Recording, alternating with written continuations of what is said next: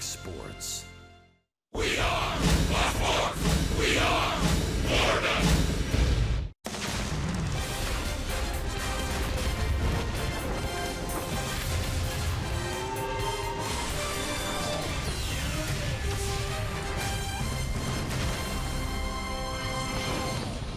On this Sunday in Atlanta, SunTrust Park filling up Father's Day. And all across Major League Baseball, happy Father's Day. Of course, funds from this home run challenge and this weekend, all to fight prostate cancer. And it's the Marlins and the Braves in what has been an entertaining weekend series so far. Lots of dads are here today. And let's hope the sun sticks around and there's no rain. Hi, everybody. Rich Walsh along with Todd Hollinsworth. Happy Father's Day to you. Thank you. To you as well. All right. Well, let's do this. Marlins and Braves, entertaining series so far. And for the Fish, nice to have Justin Bour back. He didn't start yesterday. He started in Game 1. He's impacted both games. Yeah, so much for a warm-up period right off the disabled list. No. Justin Bour right back at it. Turned around 95 a couple nights ago. Last night, yesterday afternoon, big pinch hit. Great at bat there. Drove one into right field. So, yeah, Justin Bour is back. It's just kind of a continuation of the great numbers he was putting up and definitely making his case for the All-Star game. And Bour faced Mike Foltynewicz earlier. Folty gets the start for the Braves. Bour took him deep in a ball game that the Braves eventually won. So that's a good matchup. Tell me more about Mike Foltynewicz. Well, Foltynewicz is coming off a rough start. Gave up 3 home runs last time in D.C. So, again, has been pitching well here at SunTrust Park, but, again, has had some issues of late. We'll see what he is. Can't get the ball down sometimes. We'll see if he can today. Great start for Jose Ureña's last time out. Yeah, outstanding. Commanded both sides of the plate. Was very efficient. That's what you're always watching for when it comes to Ureña. Watch the pitch count. When he's good, he's efficient. Ready to do this. The Atlanta Braves, the Miami Marlins. Justin Bour in the lineup. Who's going to win this series? Fish got Game 1. Braves a big comeback, got Game 2. This would be Game 3.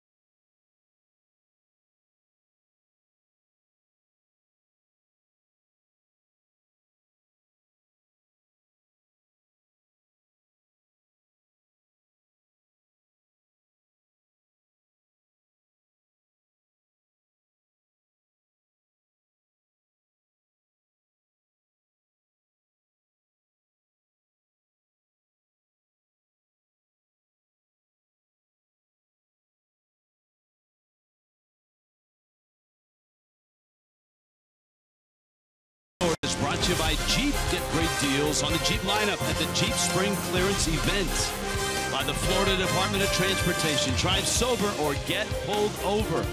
By your local Toyota dealers, let's go places. And by Southwest, transparency, low fares, nothing to hide.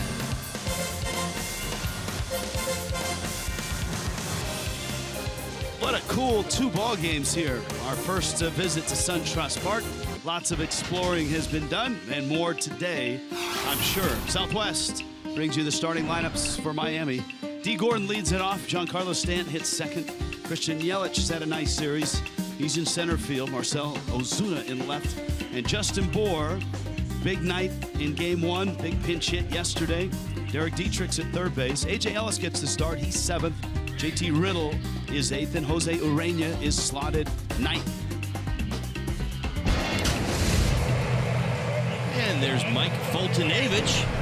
Here is your scouting report, your AutoNation scouting report. Short-term memory. Yeah, that's right. Last start, not a good one. 3 1/3 innings at Washington. 11 hits, 8 earned runs. Gave up 3 home runs and didn't strike anybody out. Had a very, very miserable time of it. Let's see if it plays into today. The arsenal: fastball, slider, curveball, change. He's got a very good fastball. Averages about 95 miles an hour. And keep an eye on all the lefties in the lineup today. .331 batting average against him. First lefty up, D. Gordon drives it to deep left center field, and Ender Inciarte runs it down and makes the catch. So 1 pitch, Gordon, who's had a really nice series, a long out. And you got Giancarlo Stanton and Christian Yelich arriving here. SunTrust Park. There's your replay up on the big board. Stanton climbs in. The Marlins have had 2 good offensive games, and they've done it without much contribution from either Giancarlo Stanton or Marcell Ozuna, for that matter. Stanton climbs in, 17 homers. And he pops that one up, first base side. Adams to the wall, and he makes the catch. And a frustrating series continues for Stanton. Well, 3 pitches in, Foltynewicz able to get 2 outs. And his last start was a rough one against the Washington Nationals. About everything out of his hand was up in the zone, including his off-speed pitches, but right back down in the zone so far.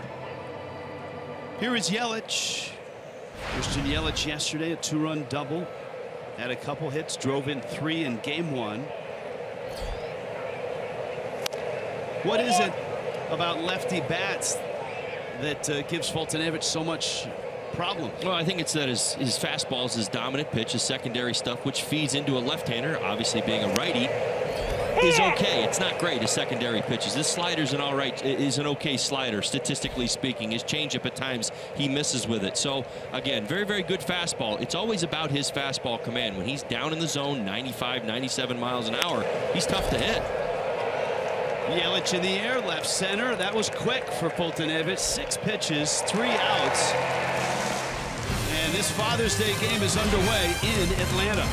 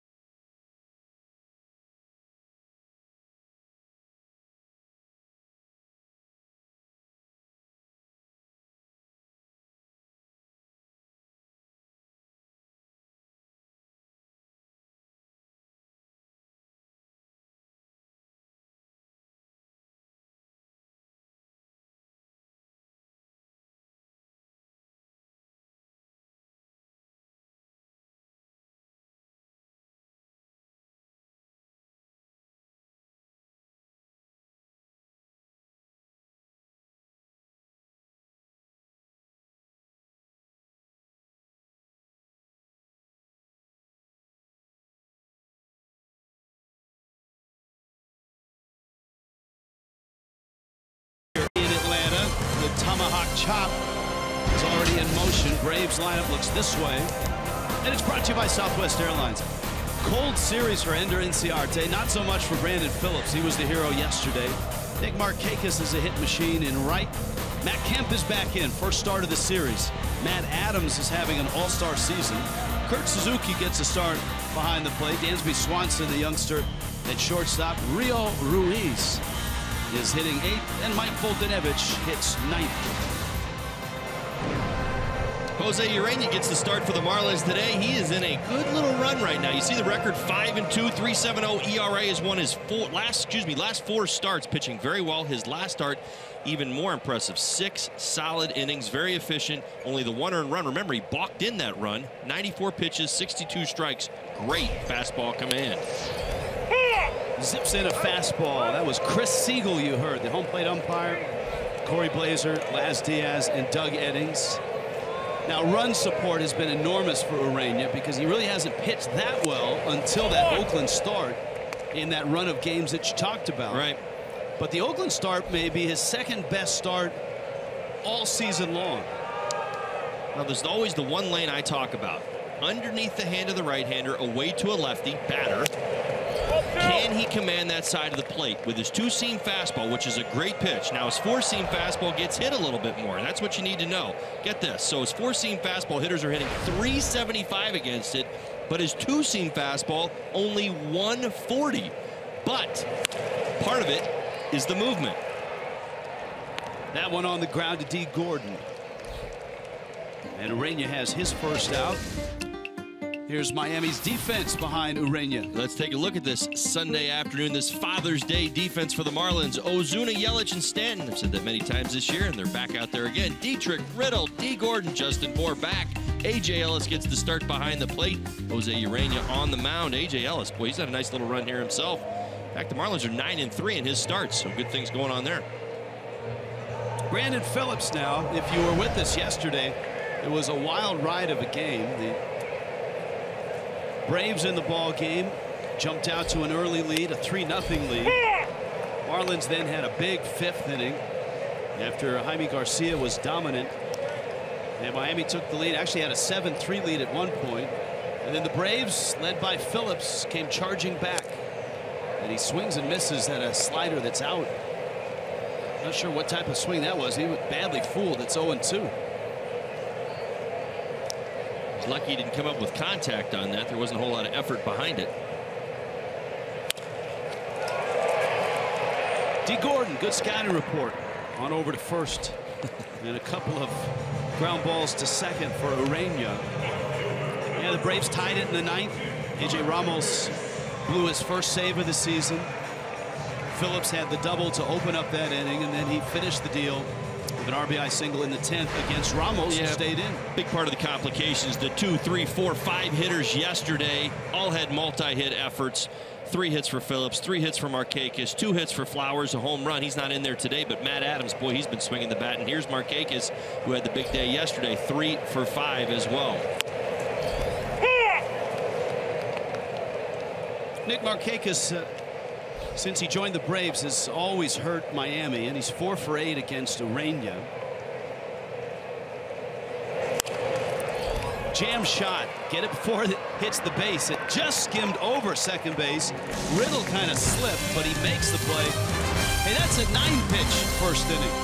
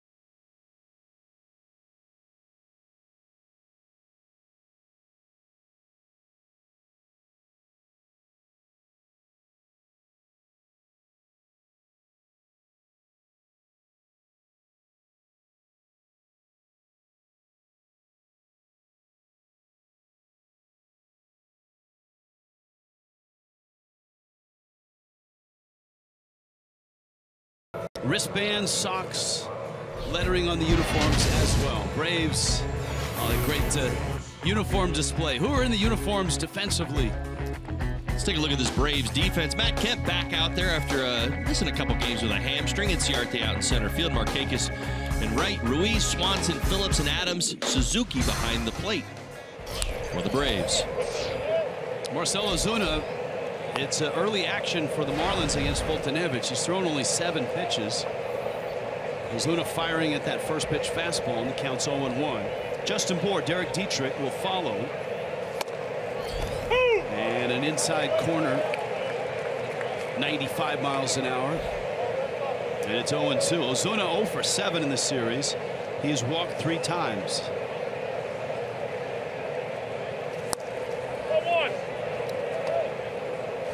Braves and Marlins have split the first 2.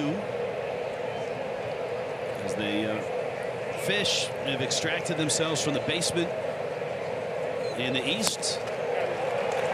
Now sit in second place, and Ozuna goes down. Foltynewicz looks sharp early, and here comes Justin Bour. Well, he's got the Marlins guessing right now, just based on the fact that they've been over aggressive here early.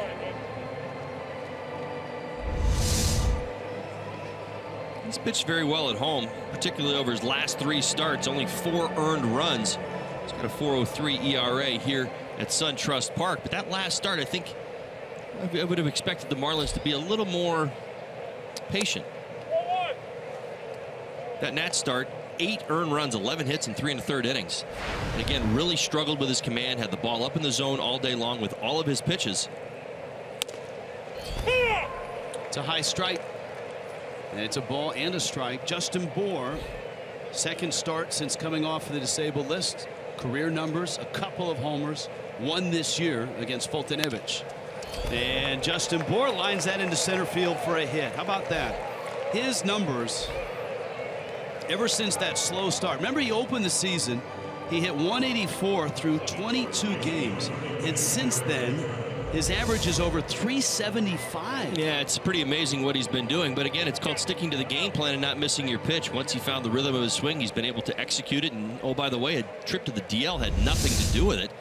Didn't slow him down one bit. 10 days gone. Here he is back hitting again. 3 hits in this series already. That's more than Ozuna and Stanton combined. Derek Dietrich, first start of this series. And a strike. Miami saw Jaime Garcia yesterday and Sean Newcomb on Friday. And that gave Christian Colon a couple starts against the lefty.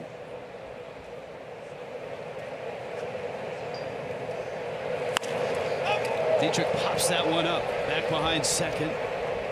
Swanson. And there are 2 outs. And that brings up A.J. Ellis. The forecast today was for some chance of rain, anywhere between 30 and 40% in the Atlanta area. Now, if you've ever been to Atlanta, you know there's a lot of area in Atlanta.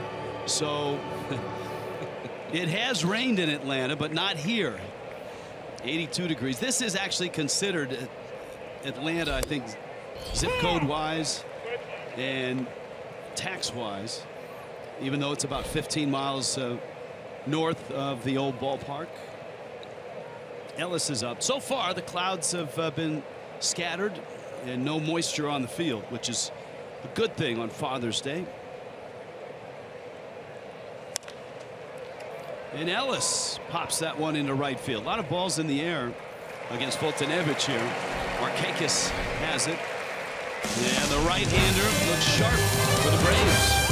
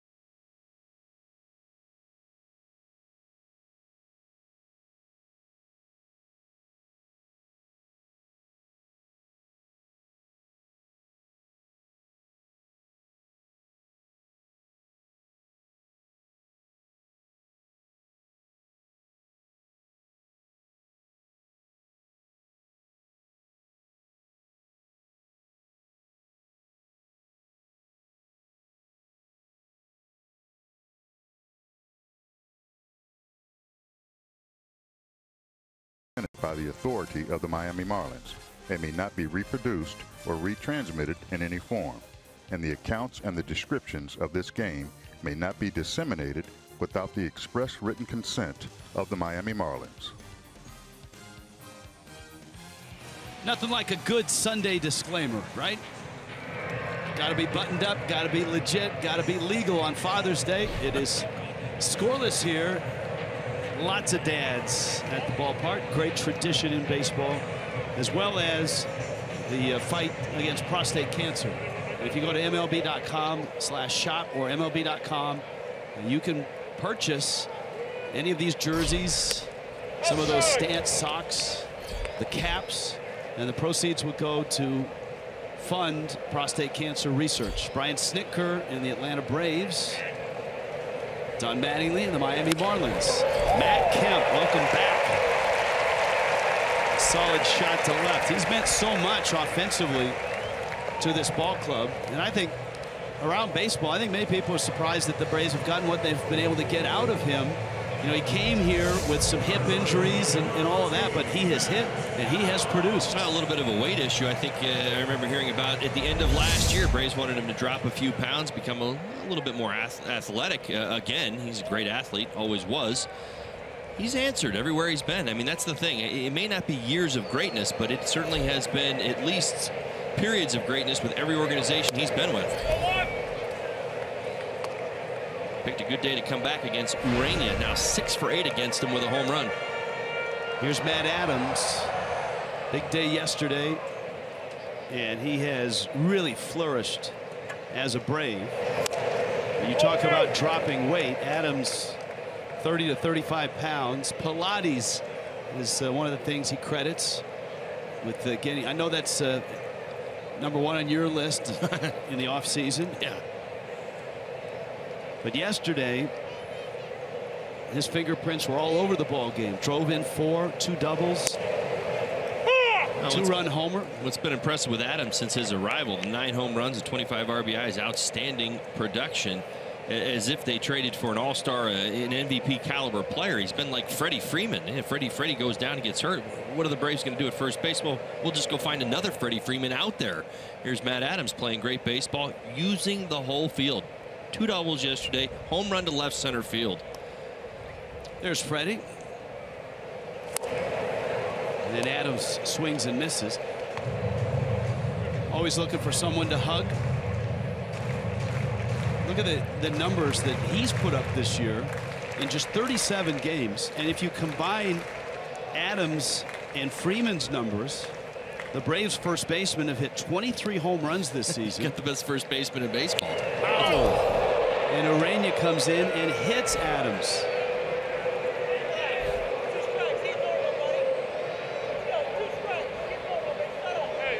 A.J. Ellis right now is jawing with the Braves dugout. Someone in the Braves dugout was yelling out to the diamond. And I think if you heard it at home, watch Ellis right here.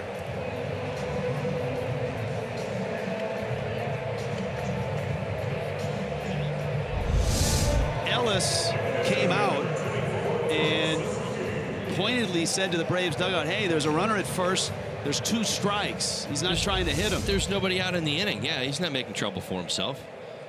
Urania has bouts of wildness. We've seen it time before.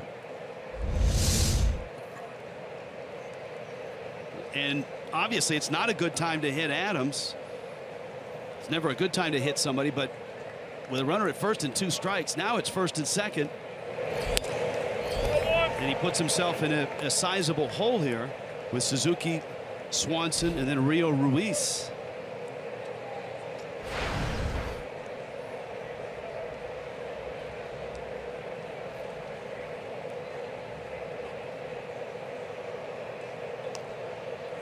Suzuki has had his moments offensively this year. He swings and misses. He and Tyler Flowers combined to, we talked about first base for the Braves. Catcher has been a great spot offensively for Atlanta. Yeah, they've created a dynamic here in Atlanta that is somewhat popular around baseball. You're definitely starting to see it a little bit more. It's not necessarily, you know, your top 8 guys. You want to get 500 at bats from those 8 guys. using your bench a little bit more, kind of looking for those platoons, the lefties and the righties. And I think for the Braves, they've been able to, because of where they're at organizationally speaking, able to do this a little bit more. They were, willing to take a roll of the dice on Brandon Phillips and obviously bringing in Matt Adams in. They put this together on purpose. They brought both these veteran catchers in to work with this young staff. Suzuki pounded that one off of his foot. His bat has cooled down of late. One of 2 major leaguers from Wailuku, Hawaii.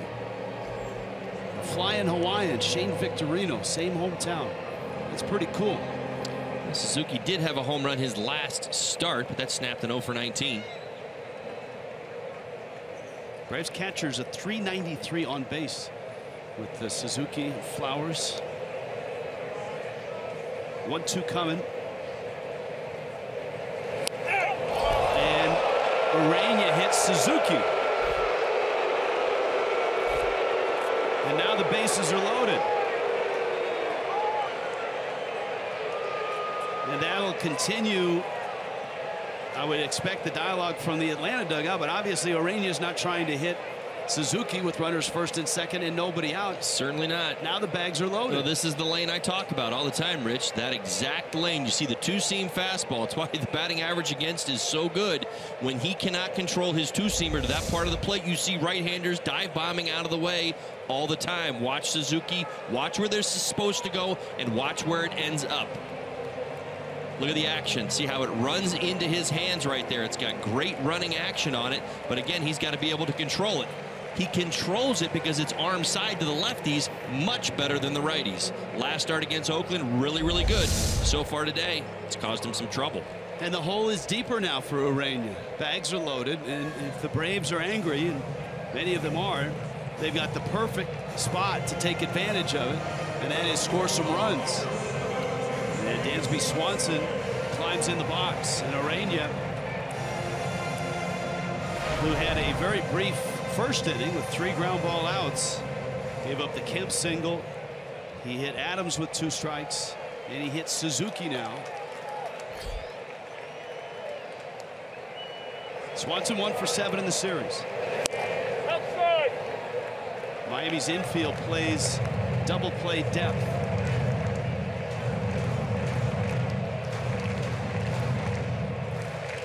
Here's your rookie leaders.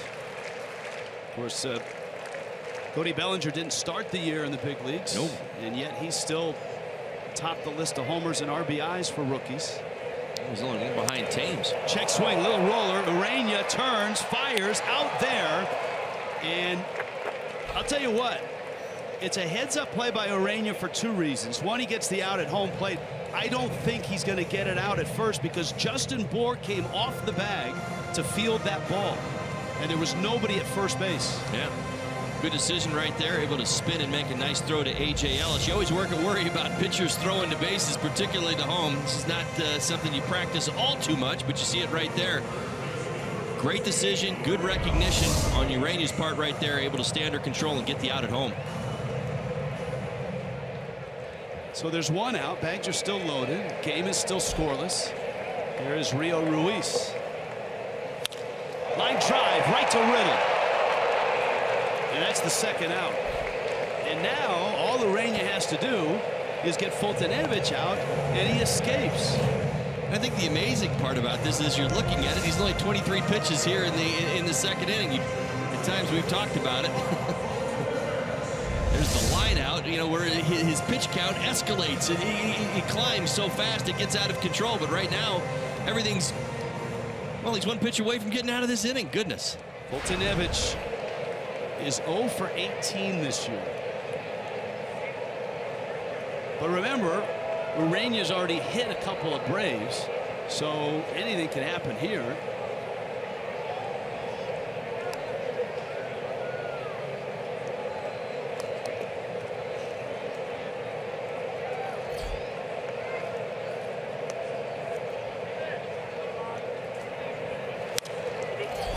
Fastball fouled off the screen.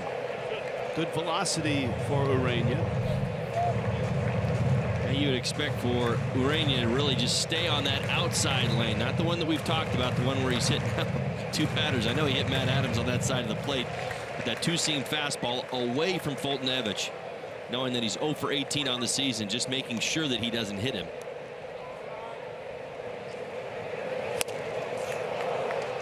Oh, and 2. Yeah, you don't want anything in. No, and when Urania gets like this, he's got to be so careful. He's a bulldog, but sometimes he's a little stubborn, and he knows he wants to establish that inside corner, and he'll stay with it, and it costs him a couple of hit batters or a couple of walks sometime.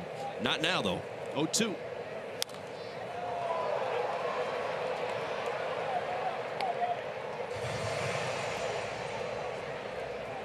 And if Urania does get out of this, you know, the Braves, whose tempers are already flaring right now, this is going to just frustrate them even more.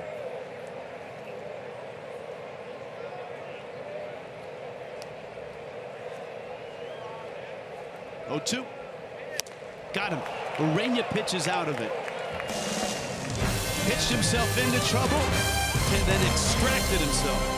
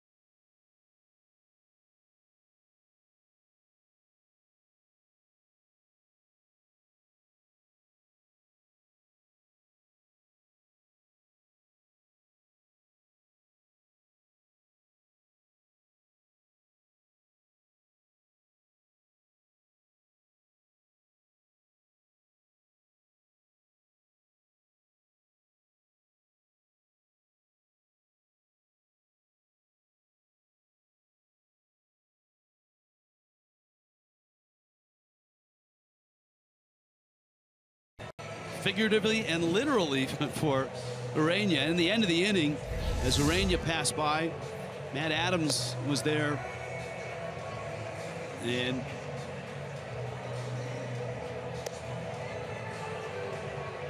just a brief chat. Well, you never like to get hit with 96 regardless of the counter, or you know, trying to pick, you know, figure what, you know, intent. It doesn't matter. You don't feel good about it, but I think everybody understands he's not trying to create trouble for himself in those situations. I said it before he threw a pitch today. You got to watch that lane, right? What's he end up doing? He ends up hitting Suzuki with that pitch. Now, occasionally he'll yank one as well. We've seen it from him before. Well, both hit batters came with 2 strikes, and they both came with runners on and nobody out. So there's no intent there. I don't think he's trying to put the Marlins in a hole here on Father's Day. He put him early in a ball game. He put himself in a hole. Right. And, you know, the big out there to me was the line drive to Riddle off the bat of Rio Ruiz. Right. Here is Riddle with Urania and then D. Gordon to follow. Of course, the beauty of the National League is the pitchers have to hit. So Urania's going to have to climb in the box himself.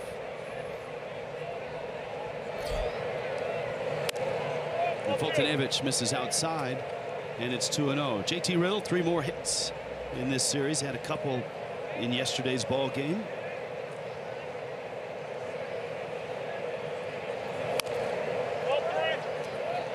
That's good to see JT. One thing that's really been consistent since coming back to the Marlins, his swing hasn't gotten out of his rhythm. You know, he's gone through a little lull, you know, times where a couple of games here and there where he didn't come up with any hits. It hasn't changed his game. It hasn't changed his approach. Nice at bat right there. Leadoff walk. And of course that works perfectly for Miami because you got Urania who can bunt here and is a pretty good bunter.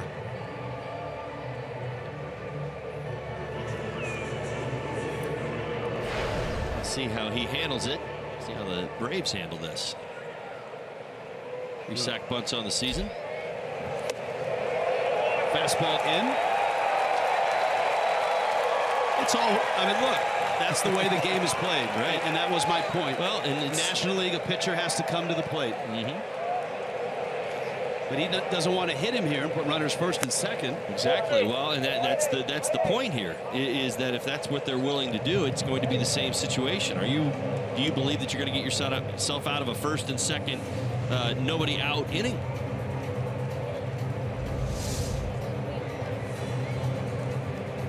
That's not that uncommon, even if anyone hasn't been hit, and that oftentimes in a bunt situation like that, you get someone that squares, you want it in on their hands. Now, and that's what's so interesting about baseball and hit batters and intent and figuring all this stuff out. You know what's so interesting is the fact that a lot of times you've got to play the game first. There's Urania's bunt. It's a good one. Look out, Suzuki collides with Ruiz, still makes the throw. Urania is out, but a good sacrifice has Riddle in scoring position. Suzuki has always been a very athletic catcher. In fact, he was the athletics catcher for a while. You get your A game today. You're on it. I know. It's a day game after a night game, so I'm just warming up. Well done. D. Gordon now. Gordon smoked one to the warning track in left center. Foltynewicz has been wild here this inning, and his breaking ball misses. 5-game hit streak for D, and 5 hits in the first 2 games of this series.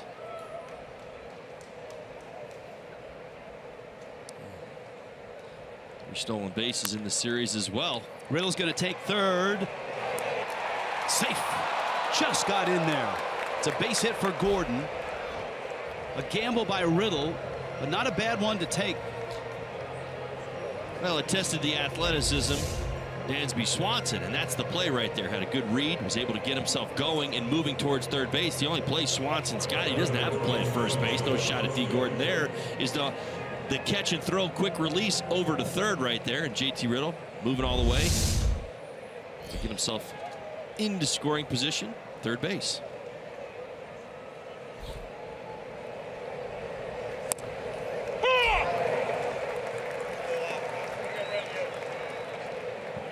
Giancarlo Stanton popped up his first time. Now 1 for 10 in the series. Chance to give the Marlins the lead here. Pitch was out, and Stanton pointed that out to Chris Siegel. Infield looking for 2. Gordon! Oh, wow. That was close. D kind of drifted to the back of the bag to escape the sweep tag of Adams.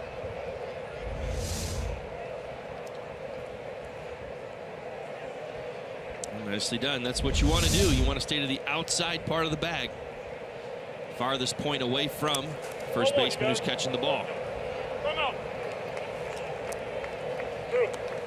Ball and a strike.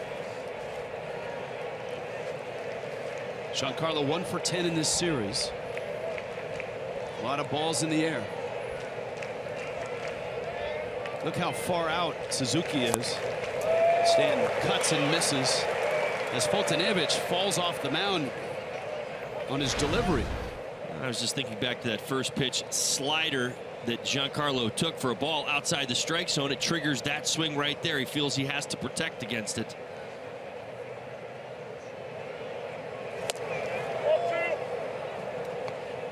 That whole right side is wide open. Stanton has found a lot of hits there. Of course, his usually end up either against the wall or over the wall.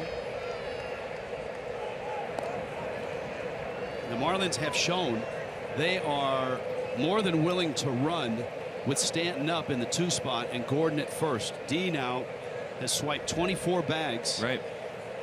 3 in this series. I think he's actually become more aggressive with Giancarlo Stanton hitting behind him than what we saw earlier in the year. Now, part of that could be he's been on base an awful lot more, creating more opportunities for himself, but he's been on a great run. Picked up his 24th stolen base yesterday, 3 in this series. 2-2. It's a good take. You don't want to limit yourself in those situations. You say, okay, well, when Stanton moves to the 2-hole, D. Gordon can only do this, and this, and the guys behind him should be doing this, and this. No, you don't want to think that way. You get Stanton into the 2-hole, everybody goes about their game the normal way. And with a full count and 1 out, odds are that Gordon's on the move. Riddle's at third base. Fultonevich has gone over 4 times in this at-bat, trying to keep Gordon anchored at first. He's running, and Stanton swings and misses. Suzuki's throw, he'll stop. Riddle is hung up. Phillips' throw to the plate. Riddle's in a rundown, and he will be tagged out. And the Marlins inning goes up in smoke. Where they strike him out, throw him out, double play.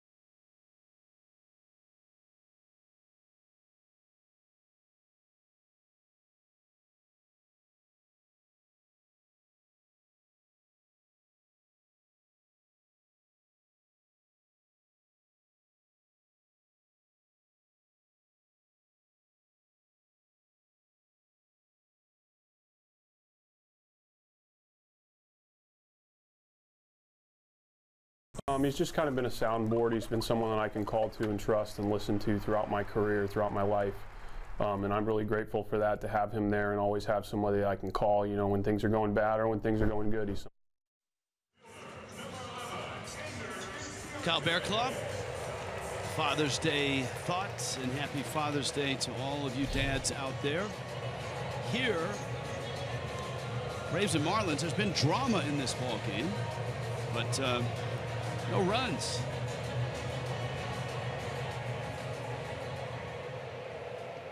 Marlins have a couple of hits.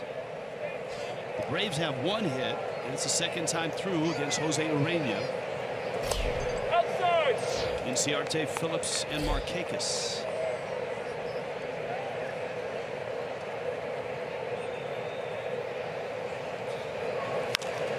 Inciarte, left center, Ozuna and Yelich out on patrol, and it's Ozuna who makes the catch.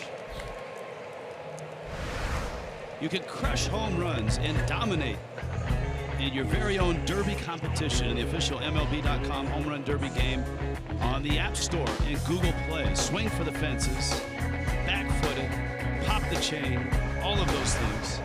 More than 10 million players from around the world in your favorite Home Run Derby on the App Store. Home Run Derby, it's for free. It's on the App Store. Here's Phillips, second time through. He bounced to second, back in the first. Now, one thing the Marlins have been able to do all series long is keep Inciarte off base. Boy, he came in as one of their hottest hitters. 0 for 6 yesterday, 0 for 2 today.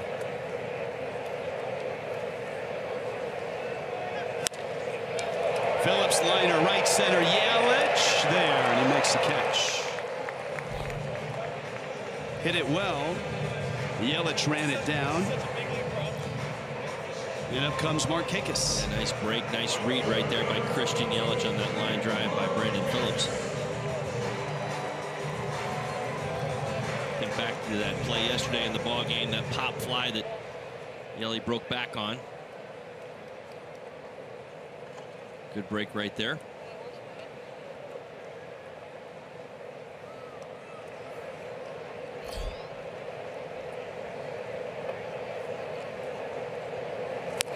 I will say the early impressions around baseball after April were that this was a launching pad.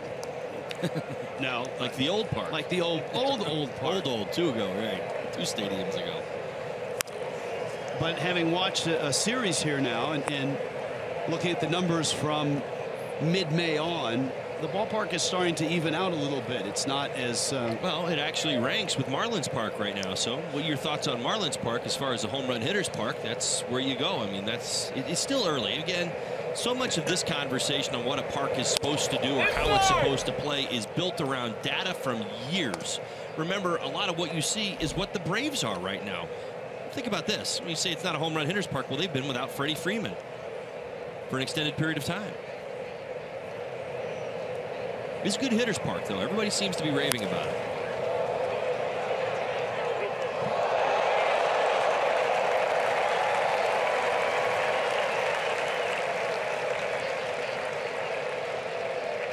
One and two on Markakis, who was 3 for 5 yesterday.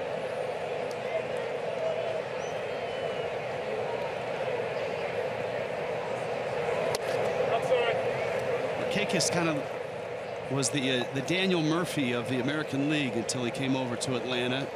Always a steady 300 average, high on base. He's only 36 hits shy of 2,000 hits for his career. And he's just in his 12th season in the big leagues.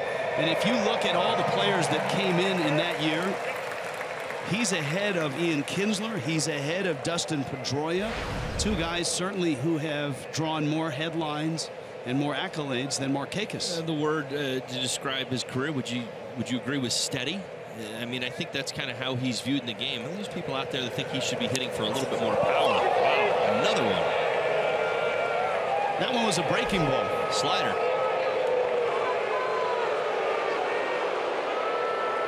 And another with 2 strikes. Yeah, so all three of them with 2 strikes. All 3 batters hit with 2 strikes.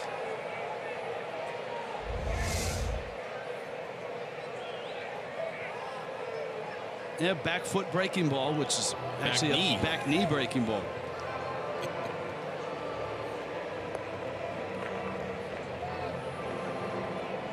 Well, the Braves are already a bit ornery because of the 2 that were hit in the second inning. Both those came with a runner on base and 2 strikes, and without anybody out as well.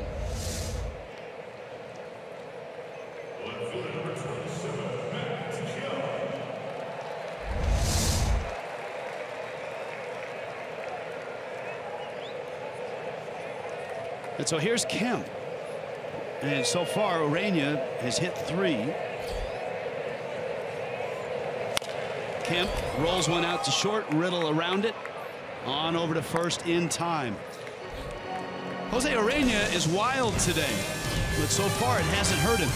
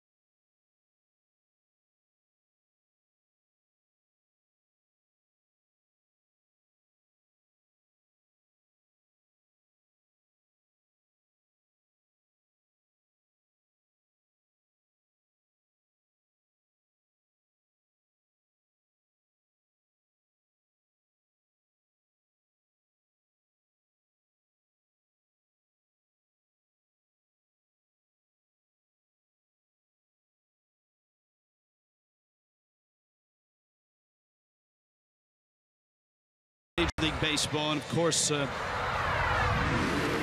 fundraising, all part of it. Marlins and Braves are scoreless here, top of the fourth. The home run challenge has been a tradition in baseball, and we've got it going this game. Every home run and strikeout raises money for prostate cancer research. And since June 1st, $3.3 million already has been raised.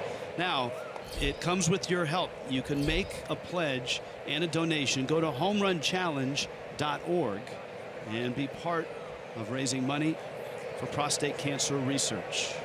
We have with us in the booth Dr. Jonathan Simons, President and CEO of the Prostate Cancer Research Center in Los Angeles. Dr. Simons, look at you. You're all set. You've got the jersey going.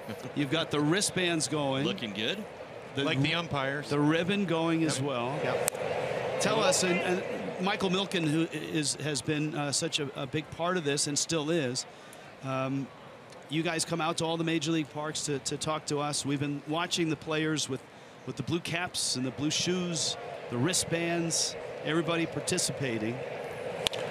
Yelich in a center field. What difference has all of what Major League Baseball has done, what difference has it made in the fight against prostate cancer?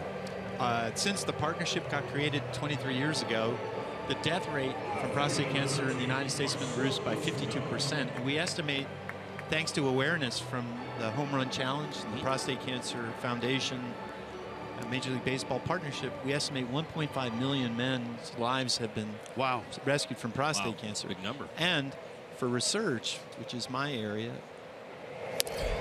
the partnership's raised over $47 million. So it's been huge. Huge for awareness, because prostate cancer is 1 in 8 men, the same numbers basically as breast cancer in women. Huge for awareness.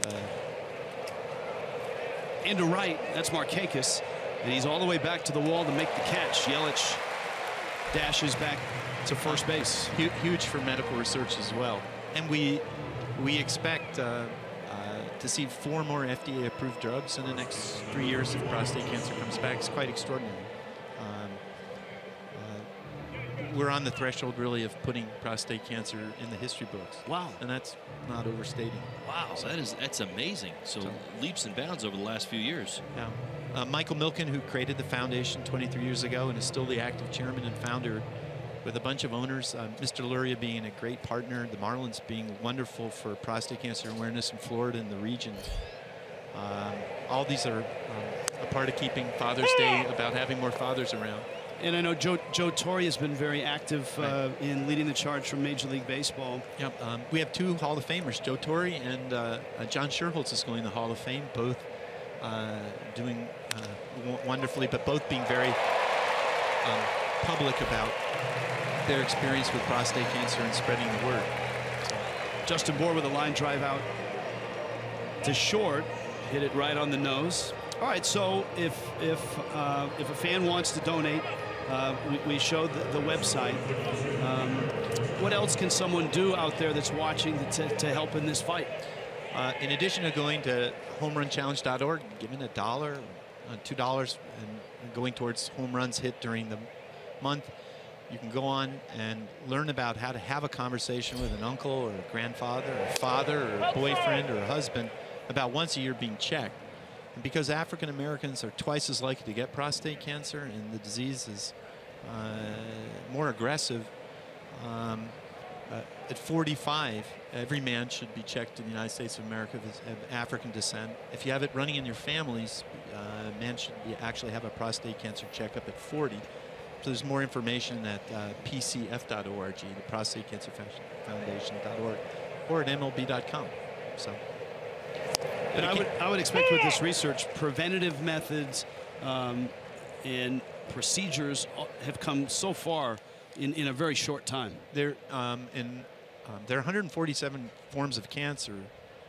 So there's a lot of oncology, but prostate cancer now is 99% survival at 5 years in the United States, and we're continuing to do more research in reducing the side effects. Dr. Jonathan Simons, thank you for all that you do. Good luck with the rest. Thank you for the Marlins. Yeah. You got it. Thank you so much to the Marlins. Good stuff. And the Marlins country. Thanks.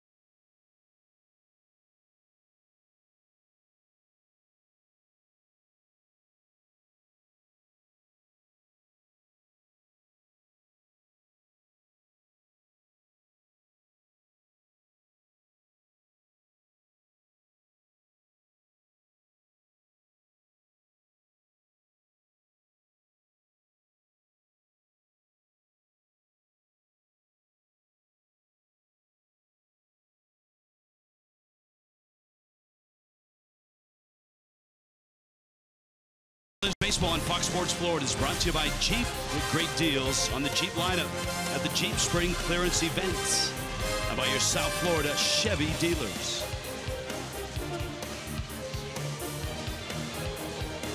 Scoreless ball game, bottom 4. Jose Urena is back out there. And the Braves come to the plate with Matt Adams, Kurt Suzuki, and Dansby Swanson. Adams swings and misses.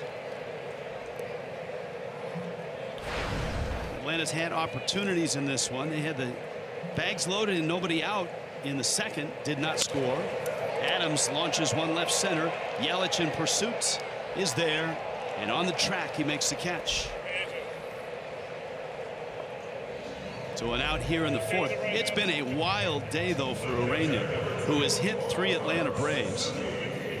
Now, on the surface, that sounds shocking, and you would think that the Braves would have charged them out or retaliated or something like that, but the circumstances behind it, all 3 were with 2 strikes.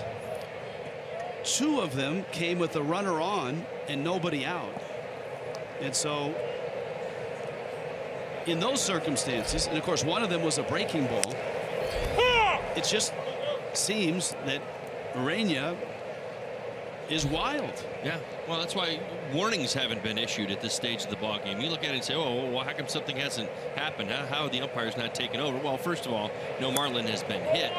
But the fact that the circumstances don't lead you to believe more or read into it more than really what it is. He made a huge mess for himself in that second inning. Now, was he able to get out of it by being at the bottom of the lineup? Sure he was.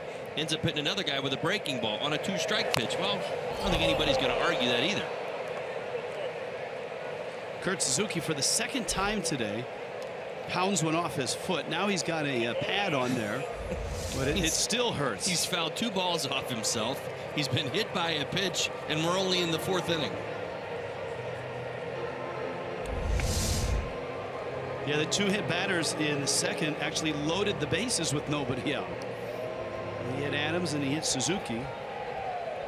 He was able to get out of trouble. Rolled over on a breaking ball. Dietrich sliding, throwing, got him. Well done. That's a play that Dietrich makes quite well. And I'm sure it's his middle infield pedigree, because that's a shortstop type play where you slide and spin and make the throw. Well, it's masterfully done. What it is, it's not only securing it, but it's actually, after he comes up with the baseball, the ability to get back on his feet and come up with a strong throw across the diamond is where he's making this play. He's done it beautifully over the last couple of weeks. A couple of nice balls in the hole. And he gets up so fast and lines his shoulders up, and then it's the strong arm behind it as well. Dansby Swanson takes a fastball for a strike. 1 for 8 is Swanson. We've talked about this young shortstop, such a prized prospect, and still is. This is his rookie season. And how close he was to getting sent down, hitting well below 200 for much of the early part of the season. He's bounced back with an impressive June, hitting well over 300 this month. The one thing they've said from the Braves side of things on Swanson, yes, the bat maybe hasn't been there, it hasn't been as consistent, but his defense hasn't gotten away from him. This hasn't been a classic example of the young player starting to struggle with the bat, taking the at-bats out on defense. Next thing you know, the defense isn't as good as it needs to be. He's done a very nice job separating the two, even though he's been a little slower with the bat. Of course, the Braves got Swanson, Ender Inciarte, and Aaron Blair for Shelby Miller. A trade that right now tilts decidedly Atlanta's way. Arizona Diamondbacks are playing better baseball this year, but it's Shelby Miller has not been a part of that.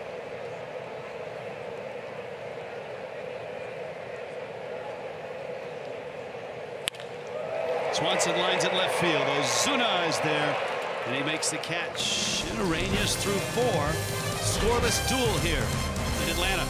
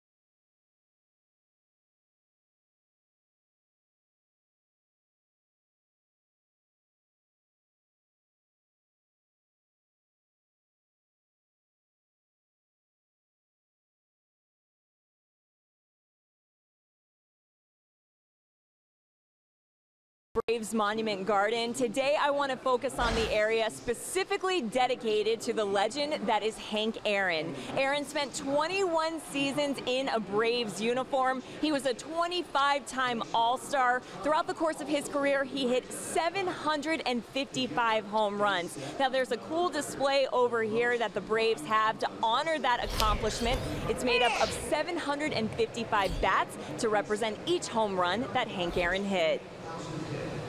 All right, thank you, Jessica. Yeah, there's a lot of Henry Aaron in and around this ballpark, and there really should be. The legend of the Braves, the greatest player to ever put a Braves uniform on. 733 of those homers were as a Brave. Remember, he finished with the Brewers. He had 22 with the Brewers.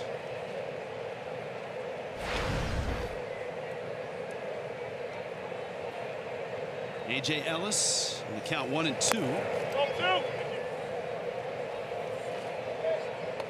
It's 2 balls, 2 strikes. Now Mike Foltynewicz has had a few moments where his control has left him. Leadoff walk to Riddle in the 3rd.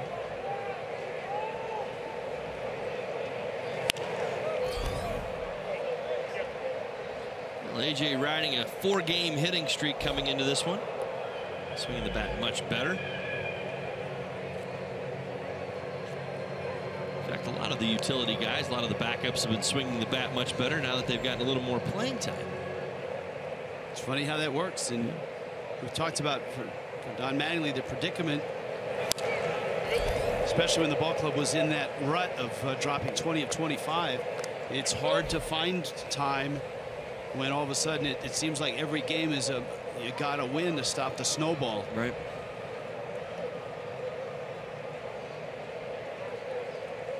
Two. Ellis peppering that defense above the dugout of the Braves dugout. Fighting off 97-mile-an-hour fastballs left and right. It's kind of giving me that feeling of 14-pitch at bat against the. Have I forgotten already? That one popped first base side. Diamondbacks probably. The Diamondbacks, AP. Yes, thank you. The legend, where the legend was built, right? This is the 9th pitch of the at bat. Well, he continued to fight off pitch after pitch after pitch after pitch until he got something he could handle. Doing it once again right here. You see it up to 9. Of course, this does not have nearly the same importance yet. The Marlins would certainly like to get things going here in the 5th inning. No, but the at bat is young. It's only 9 pitches in. Only halfway there. Riddle on deck, and then you got Urania. Bottom 3rd against Foltynewicz here in the 5th. He's fouled off another. He's above the average. The average major leaguer sees almost 4 pitches per plate appearance. I'd like to know what that number would look like. Take away the 14-pitch AB. A liner to short. So an 11-pitch at bat, and Ellis lines out for the first out of the 5th. Fox Supports is proud to team up with Positive Coaching Alliance and its mission to develop better athletes, better people by working to provide all youth and high school athletes a positive character-building sports experience. Visit foxsupports.com to learn more.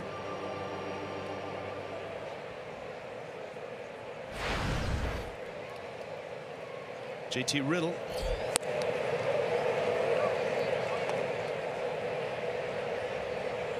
Riddle walked back in the 3rd.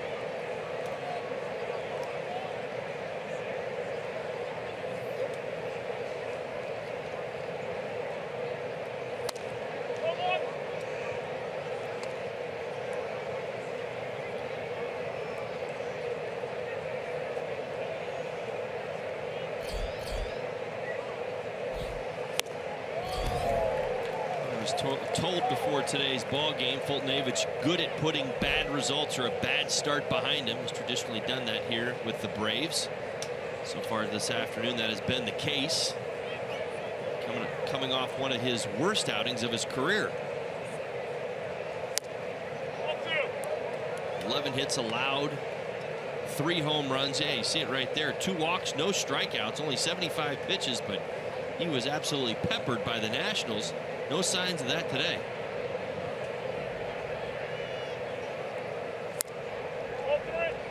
That ball raced inside. It may have even caught the corner, but it yanked Suzuki so far from the outside to the inside. It's a tough optics for an umpire. Man, watch where this ends. It's funny how that works, right? It wasn't in, it was just low. Real little roller. Adams to the bag.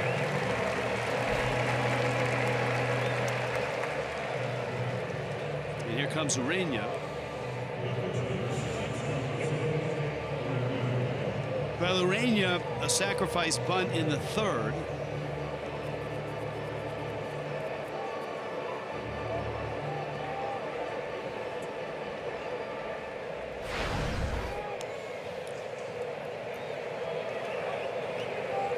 And Fulton Avish climbs to the hill. You see the first step from Urena? I did. He was stepping out of the box. I think he expects something in this at bat. Let's give the message to everybody out there. They're thinking along like we are. I mean, he's hit 3 guys in this ball game today. Yes, there was not been intent. There have not been warnings, but I think you saw that step outside for a very specific reason. Now 2-0.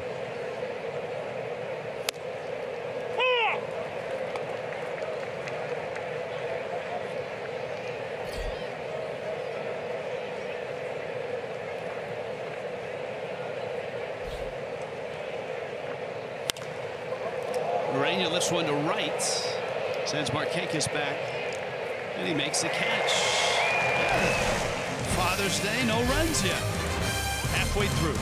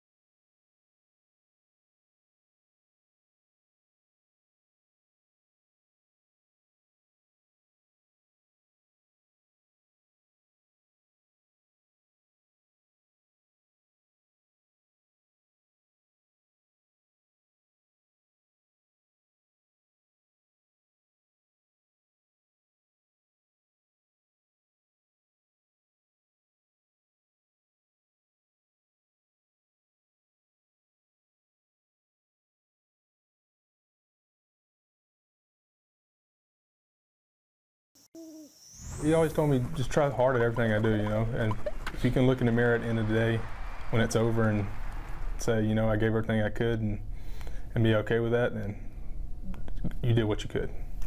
Dad, happy Father's Day. Love you. Good stuff from the Fred Hutchison Award winner, Dustin McGowan.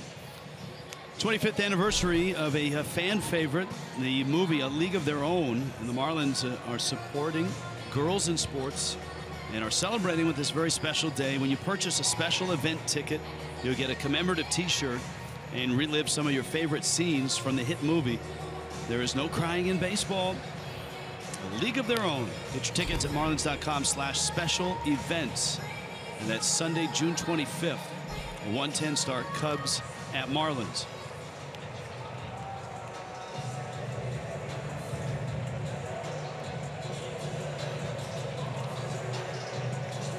So Jose Urena is back up on the mound. Braves and Marlins. They have yet to touch home plate. Rio Ruiz, Mike Foltynewicz, and Ender Inciarte.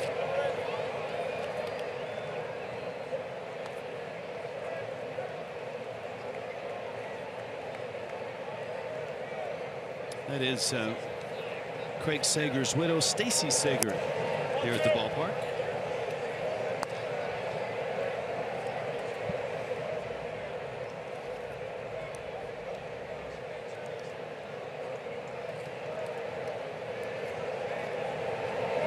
Rio Ruiz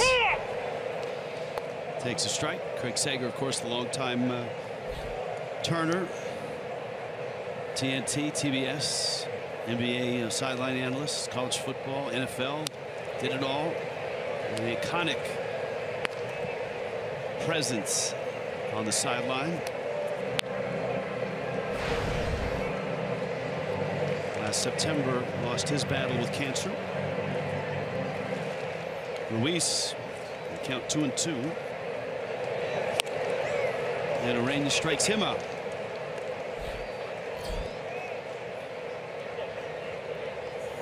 In some ways, and this is in no way advocating this, but in some ways, Urena is a throwback guy in terms of pitching inside. Now, he doesn't quite have the control that some of the guys of yesteryear, 20, 25 years ago, did. But you can almost see it in some of the Braves swings now, in that they're not all that steady in the box. Well, there's a little moving around. He's been pretty good. And it's what you get when you throw 96, 97 miles an hour. But yes, you're absolutely right.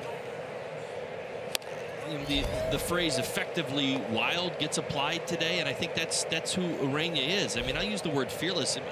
Listen, his teammates love playing behind him. I know that. He wants to get out there. He wants to throw strikes. He throws to both sides. He doesn't back down. But certainly understood, you know, even what happened a little earlier in this ball game. But you throw 98, yeah, that'll get a hitter's attention. It'll make your feet move a little bit if he hits a few guys.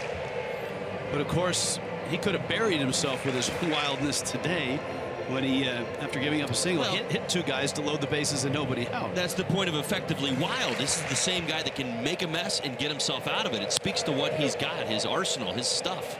So if the runs score, he's not effectively wild, he's just wild. He's just wild. That's exactly right. He's ineffectively wild. Think about the effect in this ballgame. You were just talking about some tap dancing going on with maybe some Braves hitters. Well, I mean, what do you see is what you get. It gets your attention. That's the way it works. Swing and a miss. Foltynewicz strikes out. All right, currently on Fox, the U.S. Open is going on. And there's your leaderboard. Entering the final round.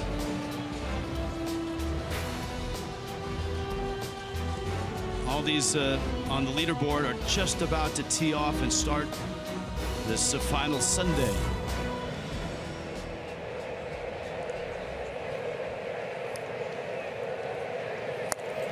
Right now, this ball game is even par. It is.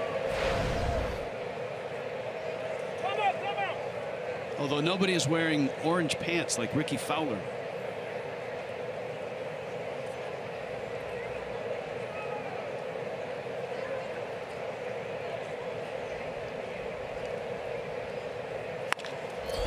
Liner to right, Stanton. Oh, it drifted on him. Giancarlo made the adjustment, and Jose Urena has set down 7 straight. This is a scoreless ball game still.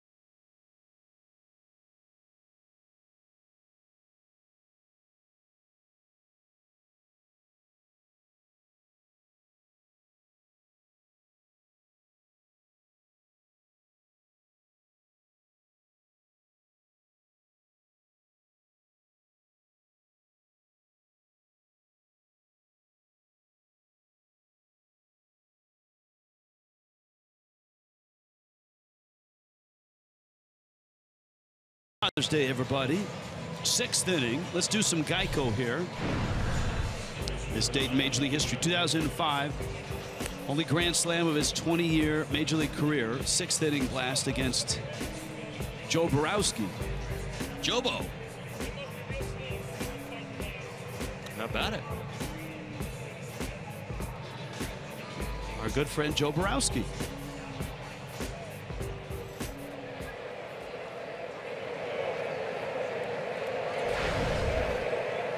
D. Gordon, Giancarlo Stanton, Christian Yelich. D's had a very nice series, 6 for 12. To get things started here in the 6th inning.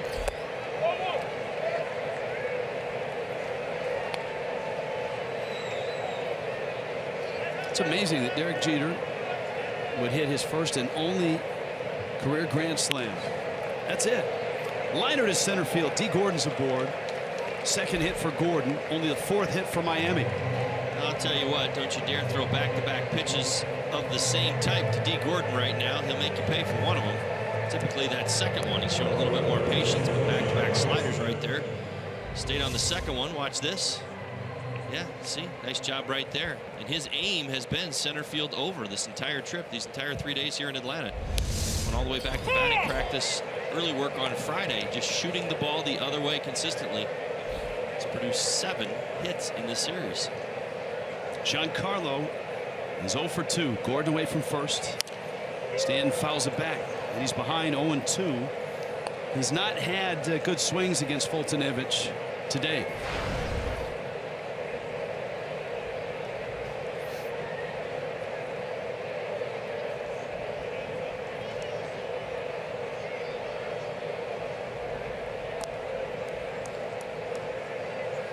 Now remember, Gordon was running with runners at the corners and a full count and 1 out to Stanton. Stanton struck out. Gordon stopped, and JT Rilla was caught in a rundown.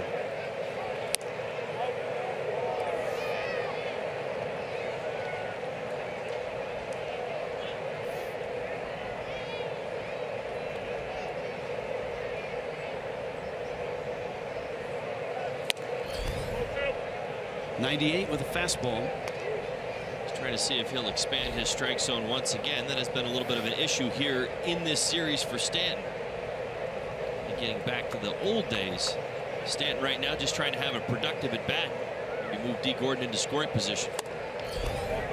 Fastball up and in, and so now we're back in that same spot almost. Obviously there's nobody at third, but it's a full count. Gordon at first. And Stanton against Foltynewicz.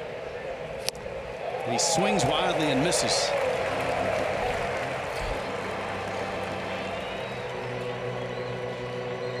Well, right now Stanton has found himself in one of those ruts. He's not sure where the outside corner is right now, and you see him pulling off just a little bit. Foltynewicz gets that when you throw that hard. You saw the 98-mile-an-hour fastball at the top of the zone, then the willingness to go back outside with the slider again. Remember, he did pick up a couple of sliders off the outside corner for strikes early in the ball game. It's really gotten Giancarlo in a kind of a pickle. Yelich rips one to right. That's going to get in for a hit. Gordon to second. That was a tough read for D, I think for everybody. Markakis got a decent jump on the ball. It was hanging up, and it just died for a hit. Well, and I think that's sometimes what you see happen here on a ball. You think left-handed hitter, you know, rocketing one into the gap. That ball actually had a little fade towards the center field side. Now, what did Christian Yelich do? He cut the ball off. He pulled his hands through, but it was actually working away from Markakis. So D. Gordon had to make sure that ball was not caught before trying to advance. Another opportunity for the Fish. First and second, Ozuna. And right now, Foltynewicz is getting swings and misses on his secondary stuff. Yeah, it's because everybody's on red alert. What I mean by that, the fastball certainly has been a big part of his arsenal today early in this game. Sliders working wonders right now. Many times we watched Ozuna make the adjustment that third at bat. See if he can do it now, down 2 strikes. Ozuna actually just called timeout. I think he was so off balance and so out of sorts on that last swing. Yeah, sometimes I call timeout. You know why? Because I have to have a meeting with myself. What would you tell yourself? Well, don't swing at sliders off the outside part of the plate.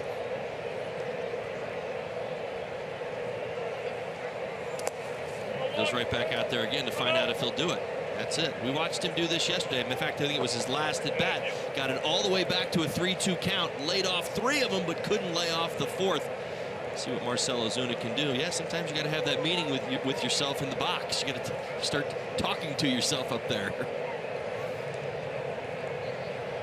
See if he gets another slider. Yep.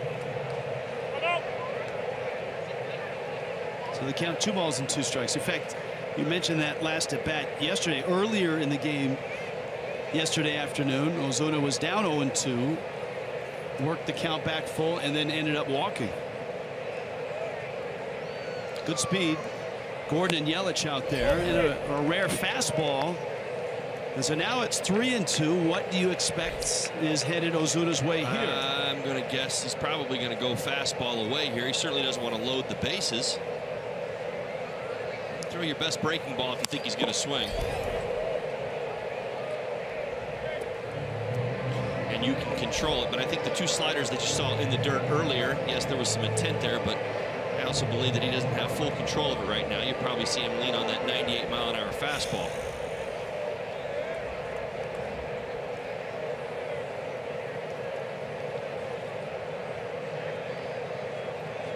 Three-two again. Fastball up, and there you go. From 0-2 to ball 4. It's not easy to do. And Ozuna does it again. And that gives the Marlins not only the bags loaded, but the guy that's had the best swings today at the plate, and that's Justin Bour. A line drive single and a line drive out. Yeah, the other way. So again, all over Fulton-Avich. He's got good numbers against him coming into today. Has lived up to those good numbers, and again now has a big opportunity here because of a great at bat by Marcell Ozuna. That's sometimes how important a walk can be. You see it, sets the table, gets the big guy up here, and an opportunity to break this game wide open. And Brian Snitker now is coming out to the mound, and he's got a trainer with him. So this an interesting visit. Of course, the home plate umpire Chris Siegel is there just to listen in. That is a blister conversation, certainly with the way everybody was looking at him. Braves bullpen has started to activate. Jim Lovell, Braves assistant trainer, making a special guest appearance on the show.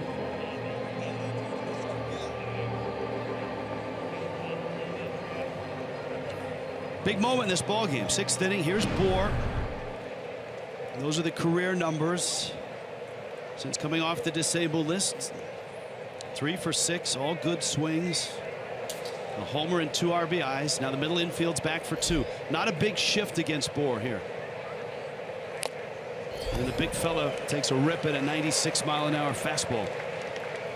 Give Fulton-Avich some credit right there. Went right at him. Challenged him right out over the plate with high velocity. Said, I don't care about those numbers. I don't care about the swings. I got to get out of this.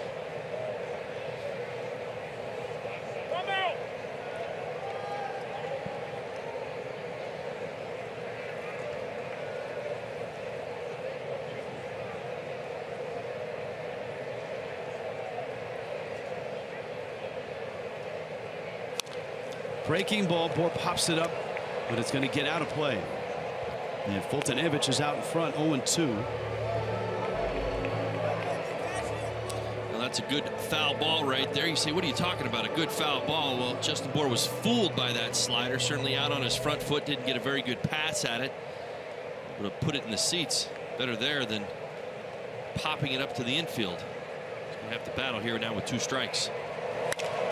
Up the middle, base hit, center field. Gordon scores. Yelich right behind him. Throw to the plate, and he is in there with a slide right up against the umpire, Chris Siegel. And Justin Bour continues to deliver. Tries to sneak it. 0-2 fastball by the big guy. My goodness, he has turned on some velocity this year and certainly in this series. Great swing. Talk exit velocity with Justin Bour all the time. This a rocket off the bat. Marlins up 2-0. And all that triggered by the Marcell Ozuna at bat. You see it right there. The pitch up in the zone, able to drive it right back through the middle. Great slide by Christian Yelich. As he makes his way home, going to the back corner, able to slide past and touch it with the left hand. It was a pretty good throw by Inciarte. Now you got Dietrich.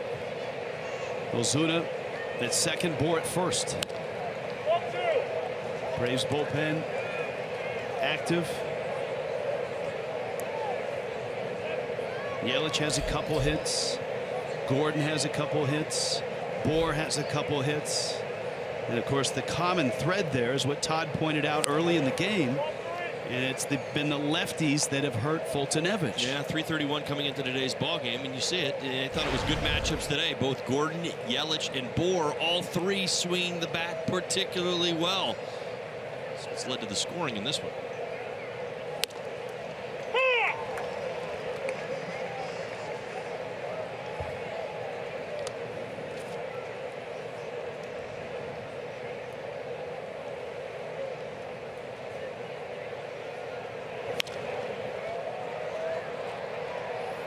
Six full counts for Foltynewicz. Marlins have worked the count quite well. Have the first 2 runs of this ball game.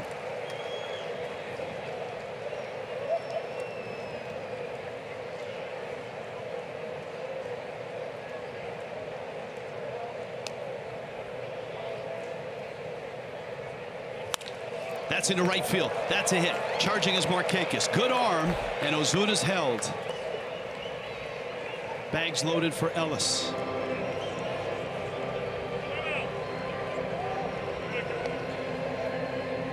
It's a bat right there by Dietz. We'll pick on a fastball and rip it into right field. Chuck Hernandez, the pitching coach for the Braves.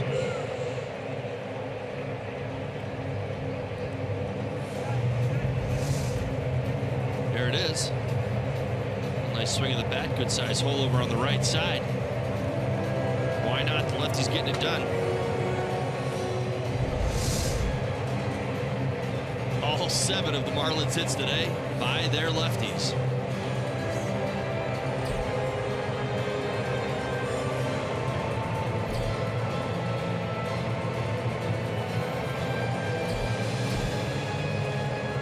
You see the pitch count, 25 this inning. That first inning went by in the blink of an eye, and he was really sharp second, third, fourth.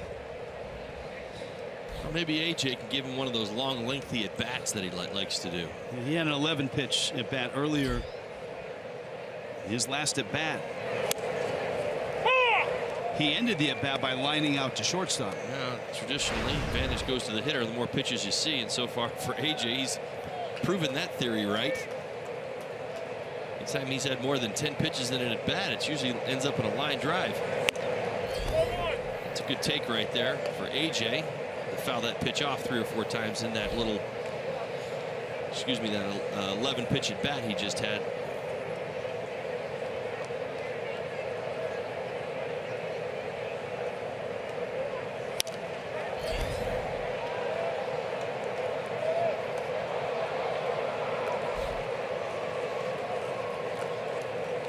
Count 1 and 2 here.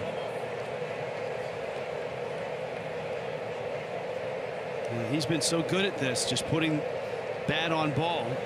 Now there's one theme in this inning for Foltynewicz. We talked about struggles last time. Ooh, strike 3 called. Ellis didn't like it. Steps back. Has a word with Chris Siegel. And let's take a look. And he had a beef. Yeah, that's inside. Does not catch that inside line there. Fox tracks. Close pitch. It's a big pitch for Foltynewicz. It certainly is. Able to get it down. That's what I was getting at right there. You've seen this inning for Foltynewicz. Again, last time, his last start, his struggles in D.C. Ball up in the zone. A lot of pitches up this inning. Riddle takes a strike. One more crack at adding on right here. Good opportunity for JT. As I mentioned, the lefty's really starting to do damage. Now 30 pitches in the inning.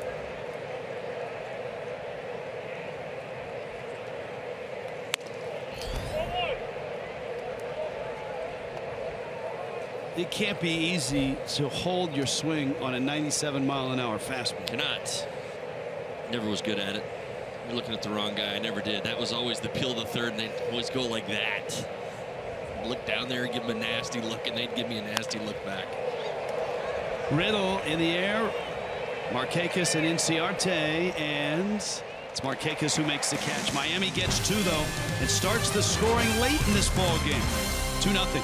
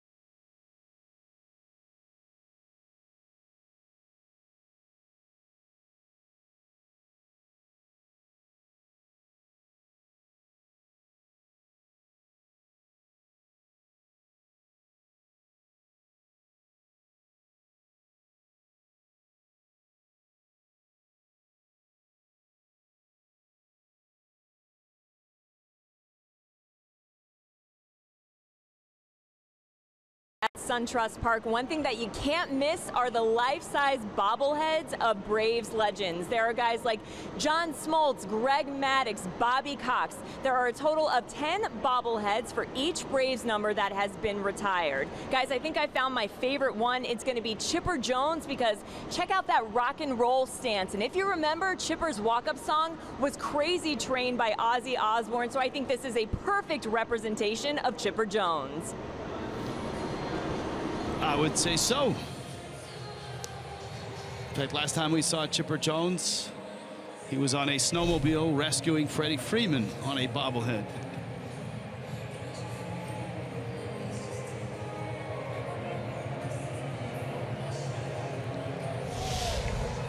Now, throughout this weekend, blue stitching, light blue stitching, very cool on the baseball. A little different than the red stitching. I don't know that that would make a difference for a hitter, but I'll turn to one and ask. I think it would. Really? I do. If not just for the normalcy of what you're used to hitting against, you know, it being red. I mean, the blue is definitely, at least to my eye. Again, I'd have to see a few more of them. You know, the light blue, it does look a little bit lighter.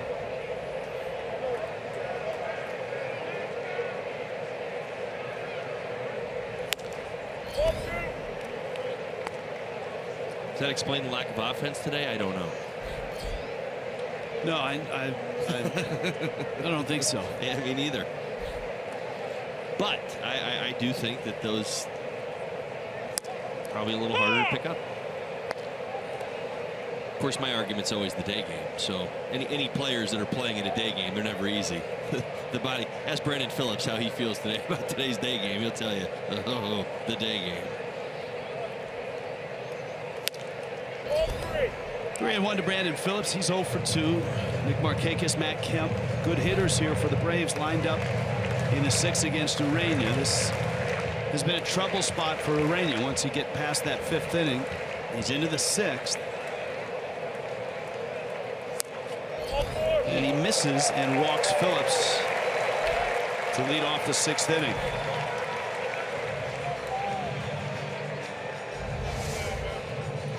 Let's take another look. Oh, right there. borderline pitch. Looks like it does. Certainly catch the lower part of the strike zone right there. Well, either way, Urena, his pitch counts at 68. Here in the 6th, he's going to have to navigate top of this Braves lineup.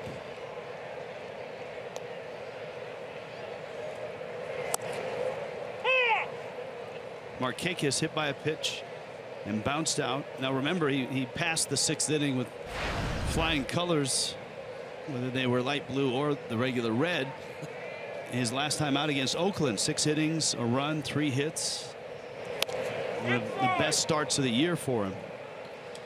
You know, one thing he doesn't really have to worry too much about.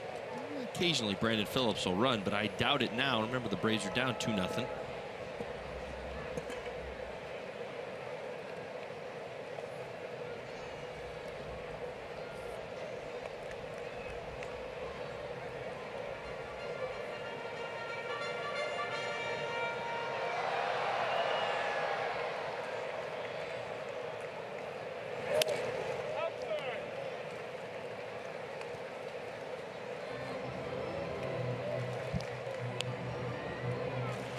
Count 2-1. Remember, Miami had the lead in the late innings last night. Whenever you describe a 4 o'clock game, it's always a challenge. You never know whether to say it was yesterday or last night. Now, the Marlins had that 2-run lead last night because they didn't get the lead till about 6 o'clock. Isn't that the evening, though? It's got to be day or night, right? Yeah. There's no evening. All right. Up the oh, Rainey got a glove on it. Fires for one. Riddle's turn is in time. I had that ball getting by him, and I was just about to say up the middle, and the glove went down. Not sure what if he got it with the glove or it hit his leg. Let's look. I think it's the trap door. He got his glove on it. Woo. Yeah, knocked it down right there blindly, and not only did he knock it down, he got 2. How about it? Yeah, watch this. He's going to spin around. Watch the trap door. Not through here, right? That's like mini golf. Except he didn't get through. He got denied.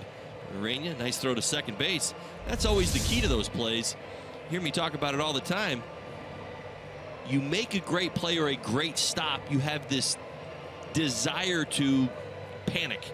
Get rid of the ball faster. You know, everything starts moving a million miles an hour. He didn't panic right there. See Mike Kozak go out there and make sure everything's okay with Hosey. And it is. Even the trainers have the light blue Father's Day stuff going. So good to see right there. Didn't panic. Nice strong throw to second base and able to turn that double play. That's a huge double play.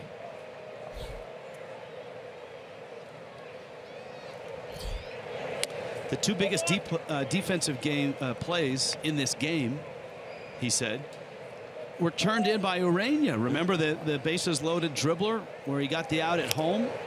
That was with nobody out. His ability to throw to the bases. We talk about it. We always assume it. You know, these are big leaguers. These are guys, they should be able to do this, right? This is their profession. Throw the ball to the bases. It's not the easiest thing for pitchers. They do not always throw the ball well to bases. You know, they spend most of their time, 90% of their time, on their craft, which is pitching. Yeah, throwing downhill. Right. It's not easy to do. You factor in adrenaline, you factor momentum. Like, I still go back to the play at the plate. I think it's an absolutely incredible play because he didn't panic. You bounce off the mound, you have a chance to save a run, and you have to throw a strike. But here's the deal: you can't throw it past your catcher. You got to throw it right to him from about 30 feet. I used to have this problem all the time playing catch with D. Lee. Even myself as an outfielder, I had trained my arm to throw long all the time. D and I used to go out into the outfield and get loose, to play. And I would always airmail the first one because it was a short throw. I just couldn't do it. So I got to the point where I just kind of lob it at him until he got far enough back to where I could get my arm going.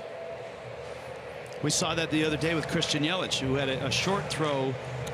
Hard to do. Yeah, it is really hard for guys. You train yourself to throw, to get long, to take the ball off the shelf and let it go, to really shorten up and make that throw, especially when you don't practice it very often. Pitchers, outfielders, now middle infielders, that's something they do a lot more often. Matt Kemp not going quietly into the 6th inning here. Shouldn't be surprised at that. Good numbers against Urania throughout his career. Base hit today as well. 6 for 9 overall. In fact, the only hit for the Braves is the Matt Kemp base hit.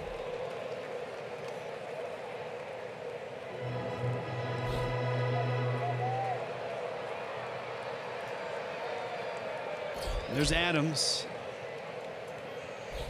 Urania would love to finish the inning here, not have to face Adams with the runner on.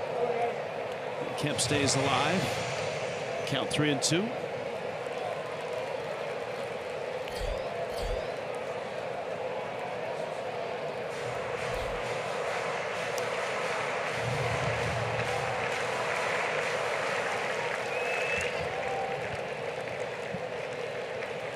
Tenth pitch of the at bat. And it's under his hands. And Matt Kemp in a 10-pitch at bat walks. And now you got Adams coming up. And that's a dangerous spot. The Nationals are coming. Tomorrow night, 6:30 for Marlins Live. 7 o'clock first pitch. Tanner Roark, Justin Nicolino, your starters. Craig Minervini and Jeff Nelson will be on site, on set, under the bright lights. South Florida Honda Dealers and Marlins Live. A.J. Ellis to the mound.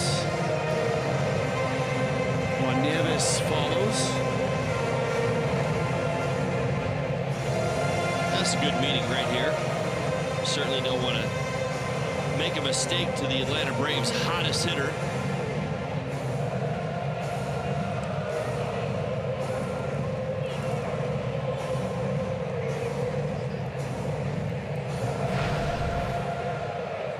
All part of growing up, Rich. Watching Urania right now, learning how to navigate it. 80+ pitches, tough hitters in the Braves lineup. Think back to that Oakland start. This is what he did so well. Really turned the corner, able to, on his ability to extend the start. He's in a good range right now. Still only 85 pitches.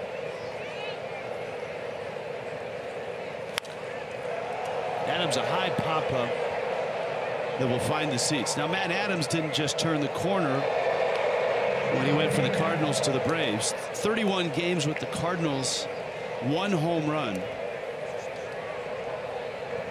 9 homers in 26 games since making his Braves debut on May 21st. 2 doubles and a homer yesterday. That's strike 3 called. A little bit of a delay. Chris Siegel thought it caught the letters. Adams with an argument. And Urania up 2-0.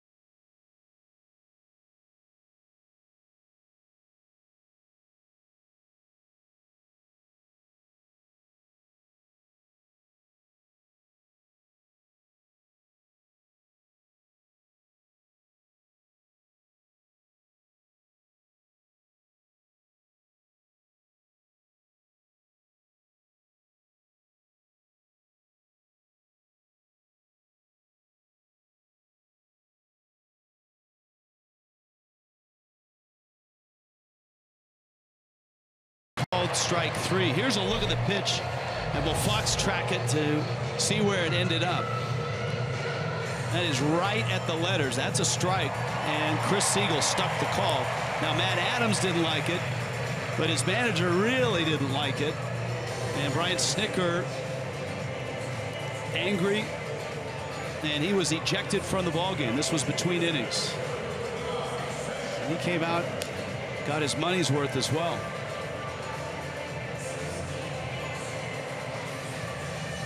You know, that's one of those where the machine doesn't lie. Umpires are graded on that box. They're graded on the technology. Both clubhouses have the Fox tracks, whether it's on the MLB app or whether they're watching a game telecast. So it's right at the letters, and it's a strike. And so the Braves were without their skipper, and now they're without Mike Foltynewicz because Sam Freeman comes in. Jose Urena leads it off. And a fastball, a strike. Yeah, good arm for Sam Freeman. Does not throw 105. Does throw 93 to 95. Good numbers on the season. 2.79 ERA. I'm just kidding. Just a couple nights ago, and the radar gun was a little off. Urena rolls it up the middle. Swanson on to first. T-Mobile unlimited baseball break. Another milestone for Albert Pujols. Another top 10 all-time RBI list. Look at that. He's got 1,865 runs driven in. That's 10th all-time. He's now 9th on the home run list. And not far from done. I mean, I feel like over the last couple of years, it's been this idea that, you know, Pujols is somewhere near the end. I don't think he's anywhere close to the end. Well, he's going to climb. He's got a long way to go. It's probably his health talking, I guess, in my mind. A lot of leg injuries of late. Well, D. Gordon has had no such thing. Fantastic series. Getting on base regularly, stealing bases, and the multi-hit games are starting to pile up for D as well. 7 hits in this series. Yeah, and with that, the on-base percentage continues to rise. Getting closer to 340. He's almost got his batting average up to 300.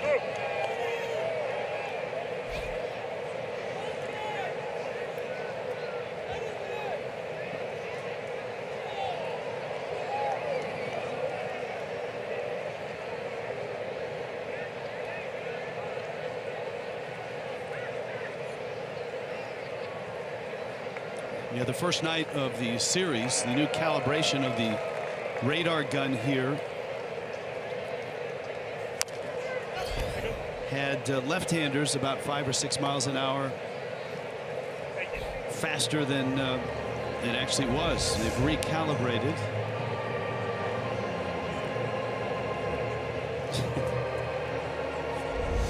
I think he dropped a my bad. Yelich was, I think, in the line of that one. That one looked like it bounced off the dirt, and Gordon got a piece of it. That was Ichiro-like, or JT Riddle-like. And he's going like that right now. He's got it going on. Start seeing the baseball, you start, hey, listen, you can do anything. Oh, yeah. It did. It's amazing. That's why he's laughing.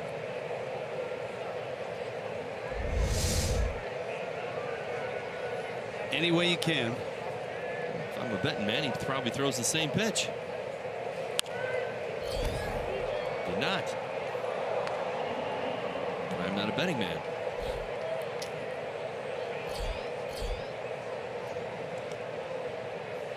Look at the lefty bats. Gordon, Yelich, Bohr, and all those doing damage against Mike Foltynewicz.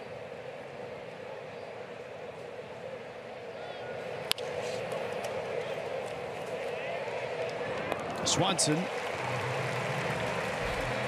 handles a couple here in the 7th.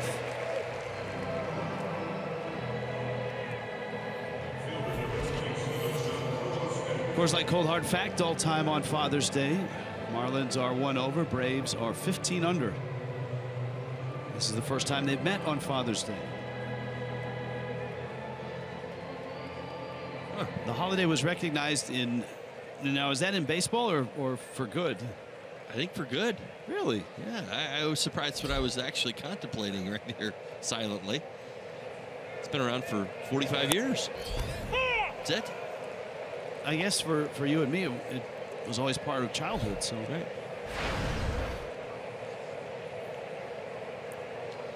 So became an official holiday. When did Mother's Day come online? Hopefully a lot sooner than Father's Day. I would think. But I don't know the answer to that.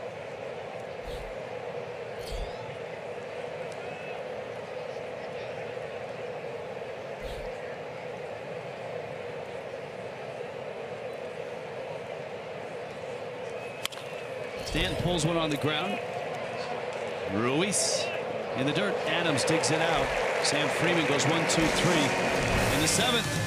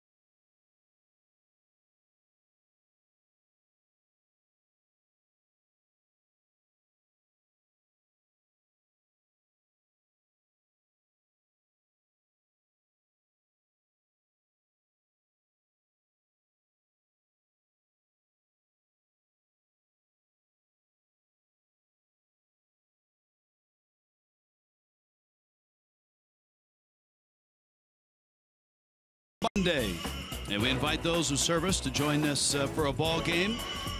Marlins and Nationals, active, retired U.S. military personnel, veterans, firemen, and police receive 2 complimentary tickets and showing their official service IDs at the Marlins Park ticket office. For more info, visit marlins.com/promotions. In Atlanta, 7th inning stretch. God bless America. Big crowd on hand. Miami finds themselves in a familiar spot. They were there just last evening. 2-run lead. Although the difference here is that the Marlins still have their starting pitcher on the mound. Last night it was a marathon of relievers that were trying to hold down the fort after just 4 innings of Jeff Locke. Tomorrow you got Roark and Nicolino going. Isn't it an interesting comparison? You know, we'll use words like in control today because Ureña's still out there with the 2-0 lead, and yesterday it was holding on. Yet it was the same the same situation, 2-run lead. It's funny how the game kind of dictates what we anticipate to happen. Now Brian Snicker's been ejected. The groundskeeper is not running the team. That was him briefing the umpire, not on the lineup, but on rain in the area. You can see the clouds above.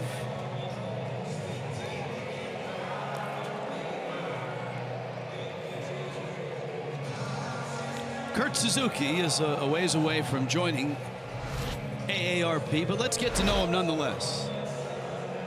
Wailuku, we talked about that. University of Hawaii offered him a full ride. One of 41 to get to Major League Baseball from the Aloha States. Who's your favorite Hawaiian baseball player? Is it Ron? Was it Ron Darling was born there? Wasn't Yes, that's right. Sid Fernandez. Known Ron a long time. Shane Victorino. I would probably go Ron Darling. Now, If you were offered a full ride scholarship to the University of Hawaii, I would assume, much like me and probably the rest of us, we'd all be like, I got a full ride scholarship to the University of Hawaii. I'm gone, right? He, on the other hand, was like, no thanks, because he's from there.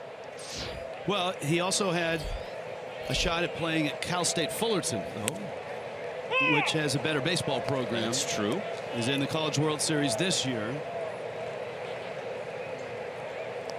And it was a pretty good choice because he won the Johnny Bench Award as the nation's top collegiate catcher. Understandable.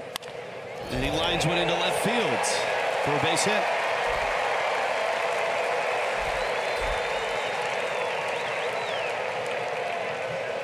Well, the Braves able to get the leadoff guy on the last 2 innings. Of course, in the 6th, big double play by Urena. Turn the circumstances back around and into his favor. Suzuki leads off this 7th inning with a base hit, but he is also at the bottom of the Braves lineup. Swanson and Ruiz due to hit. David Phelps, Miami's pen.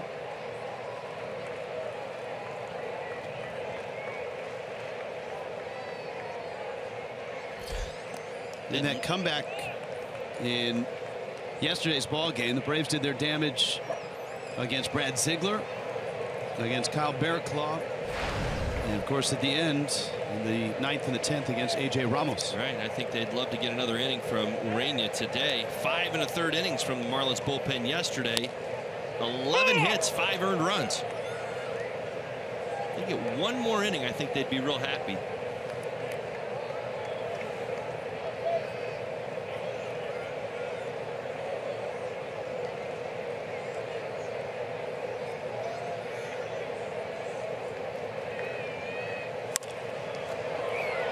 Little floater down the line. Good effort. I don't know what the catch probability was or what his 63 pursuit angle was. Yeah, that would have been the definition of a shoestring catch. Wouldn't you agree? Down there by the shoestrings. Not sure what his efficiency would be. And he certainly had it in his sights.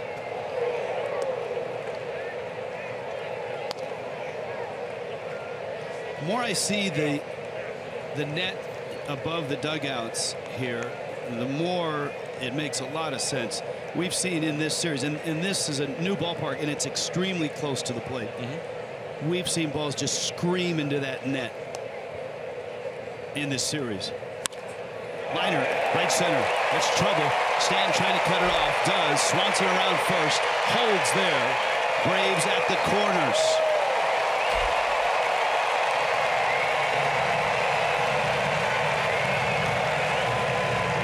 Back-to-back base hits by the Braves here in the 7th inning. Created a little bit of a mess. Urena almost unhittable all afternoon. That's a slider down in the zone. See the tumbling action. Is not his fastball. Swanson stays on it, drives it the other way. Sets this thing up nicely for the Braves. And you got Ruiz, who was lined out and struck out. Don Mattingly on his way out.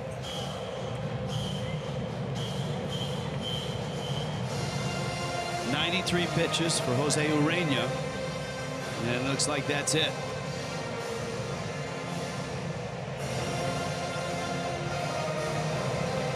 Urena exits 2-0 Miami. Braves threatening in the 8th.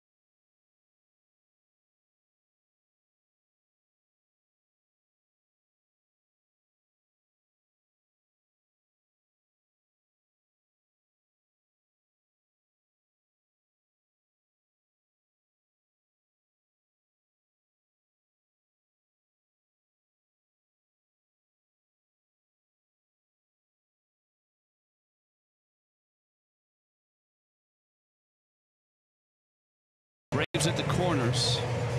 A Corona Light Marlins watch party is Friday night, Sandbar Sports Grill, Coconut Grove. And that is Friday, June 30th at 8:10. Music by DJ Vertigo. Billy the Marlin will be there. Giveaway, prizes, food, all that stuff. Marlins.com/appearances. Sandbar Sports Grill, Coconut Grove.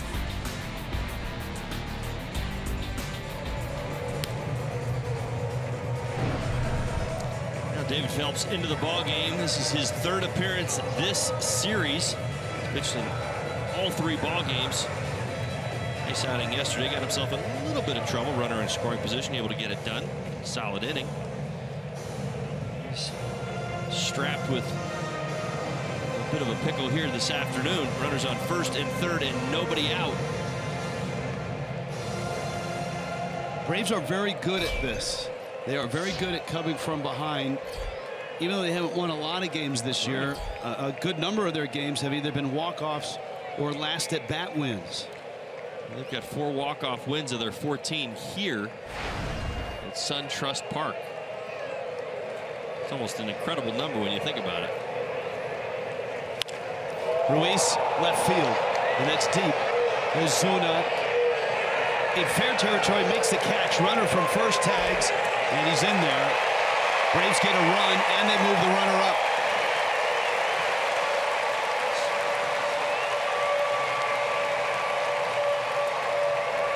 Well, a deep fly ball to left. Ozuna not able to get himself into the best throwing position. Nice base running by Dansby Swanson. Give him credit. It's an easy read for a base runner at first base. So you watch Ozuna slide over towards the line. Now watch, he's going to have to backtrack right there as that ball fades back towards the field. Still a good, strong throw. But for Dansby Swanson, this is an easy read. He runs back, tags. He can almost get 3/4 of the way down to second base, and if he doesn't believe he'll make it, he can still retreat and probably make it back in time. Johan Camargo. And Phelps gets strike 1. Braves came roaring back from a 7-3 deficit in yesterday's ball game.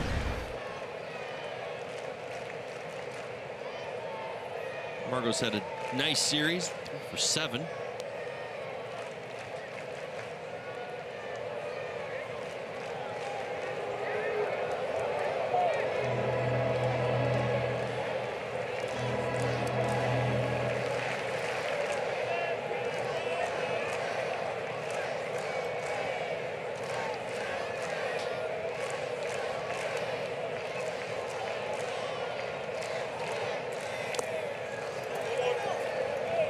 Ellis has to knock it down.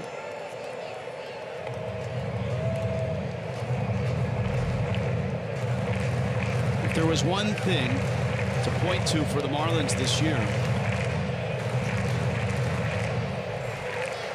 6th, 7th, and 8th inning has been a challenge. Well, it's been inconsistent, and there's been moments where it's been good. I mean, let's remember, AJ Ramos has been outstanding in the closer's role. First blown save yesterday.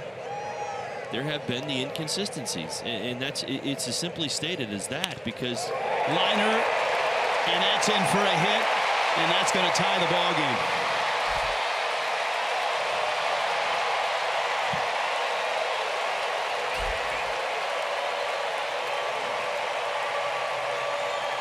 A pretty deliberate approach by a couple of left-handed bats from the Braves. It's David Phelps not looking to pull the baseball, stay inside the baseball, and go the other way. Another rolling breaking ball right there. See those eyes staying right through it. This was his intent all along. Going to drop it in front of Marcell Ozuna. Dansby Swanson, who had some good base running right there, set that run up by getting himself into scoring position. And again, the Braves are good at this. Coming back late innings. Now, you had mentioned some of the struggles with the bullpen in these later innings. Talking about the inconsistencies. Different guys in different roles. Really, almost all, the first 2 months of the season. That's also been part of it. Manager Don Mattingly's had to get the hot guys more towards that 8th inning, and early on, Phelps, he was in the role, and then he kind of played himself out of it, pitched himself out of it. Now he's back. Of course, he's being used extensively. This is his third appearance in the series because of some of the other things that are going on in the bullpen. So you got to take all those things into consideration. Inciarte. And it's a ball and a strike.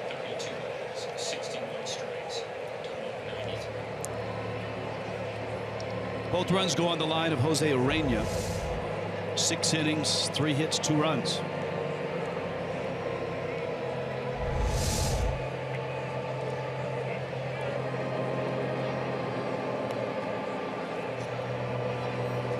Well, the challenge here now is keep it even.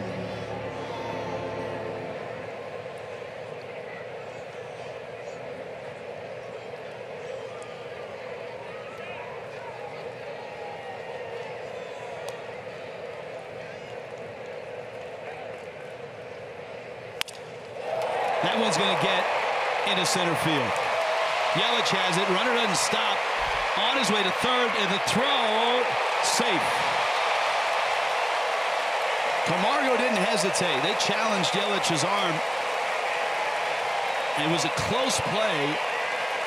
The hop kicked up for Dietrich, and that may have allowed Camargo to get under. Base hit by Inciarte in center field. Again, another breaking ball. You see it right there. Up in the zone. Phelps, he's been up today. He does a nice job getting himself into position, but his momentum moving away from third base. That's what Camargo saw. As soon as he reads that, he's saying, okay, listen, he's got momentum working away. There's no way that throw is as strong as it normally could be. I'm going to take the chance here and try and get over to third base. And then you see the bounce. High bounce right there. Dietz has got to wait for it to come down. Able to get in. That snapped an 0 for 12 for Inciarte. The Braves in this inning have 4 hits and a sacrifice fly. And all the nice work by Jose Urena has come undone here in the bottom of the 7th. You got Brandon Phillips, who had 2 key at-bats late in yesterday's game.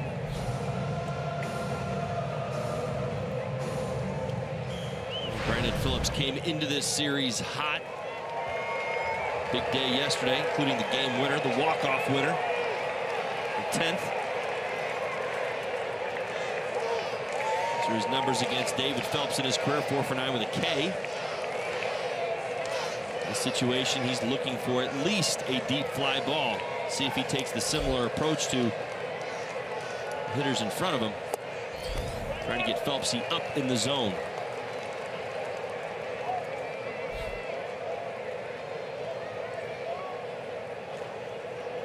Miami's bullpen active again.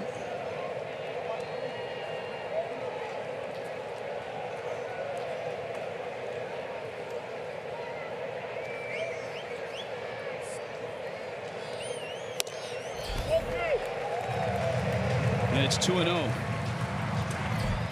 Nick Wittgren in Miami's pen.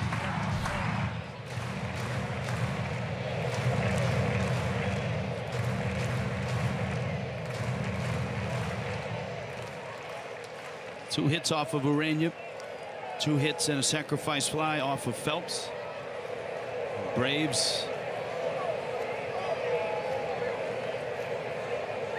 trying to grab the lead for the first time in the ballgame. Phelps misses down low. We got a lefty bat and Markakis on deck.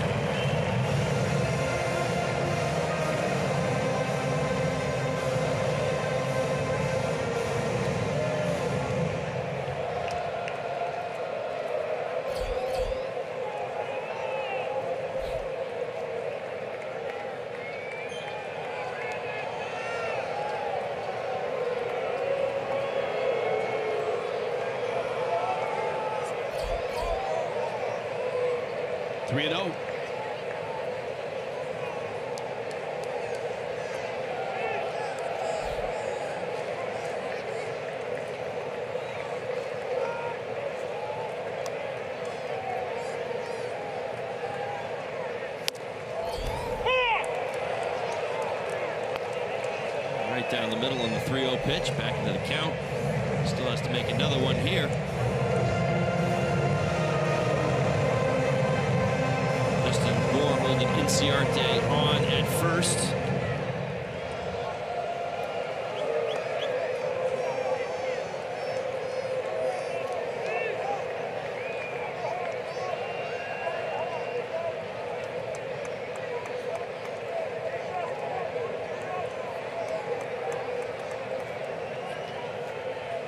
Inciarte, Camargo across the diamond. 3-1.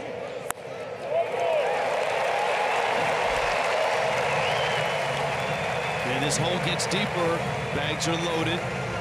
Markakis is the hitter.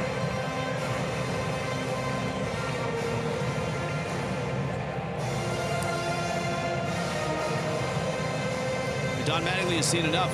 He is going to go to the bullpen and get Nick Wickren with the bags loaded and 1 out. The lead is lost. The game is tied. And the Braves still threatening here with 1 out and the bags loaded. Back to Atlanta after this.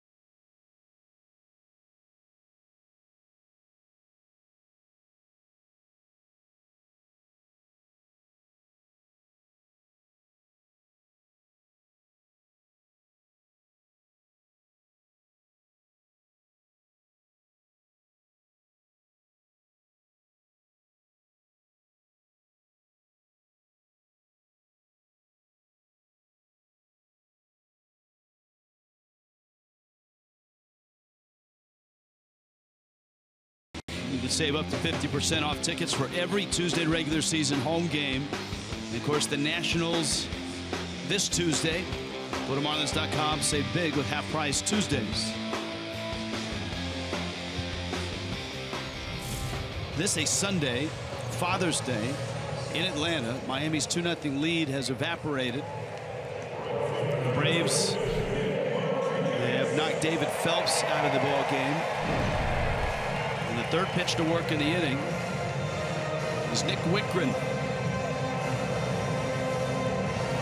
Nick Markakis, the hitter. Infield playing for 2. The inning started with Jose Urena throwing a one-hit shutout, but he gave up 2 hits and he was done.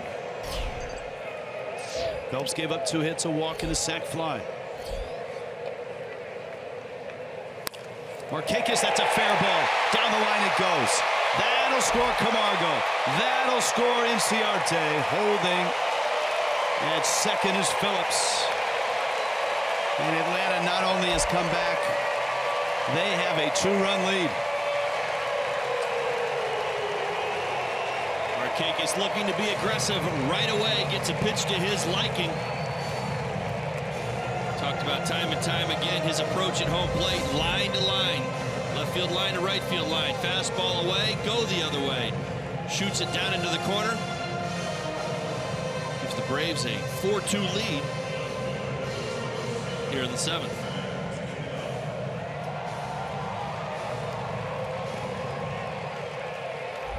And the dangerous Matt Kemp is up. So Miami's pen, who lost a 4-run lead in yesterday's ball game, has lost a 2-run lead here.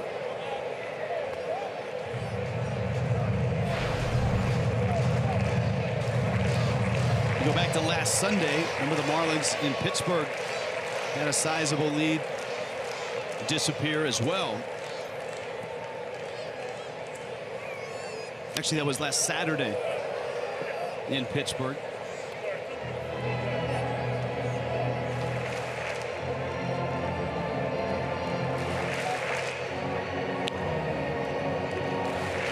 Count 0-2 on the dangerous Kemp. Kemp may be an all-star.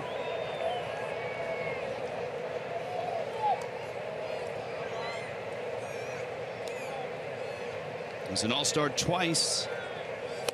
A swing and a miss. And down he goes. 2 outs. And the other guy that could be an all-star is coming to the plate. That's Matt Adams.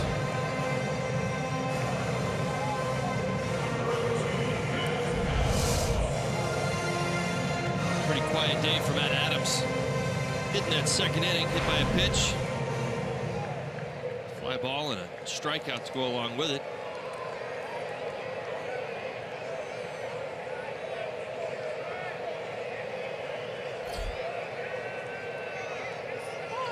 Phillips is picked and out. Dietrich with a tag. Nice work by Wickren to recognize that and get the out. But the damage done. The Braves lead it now 4-2.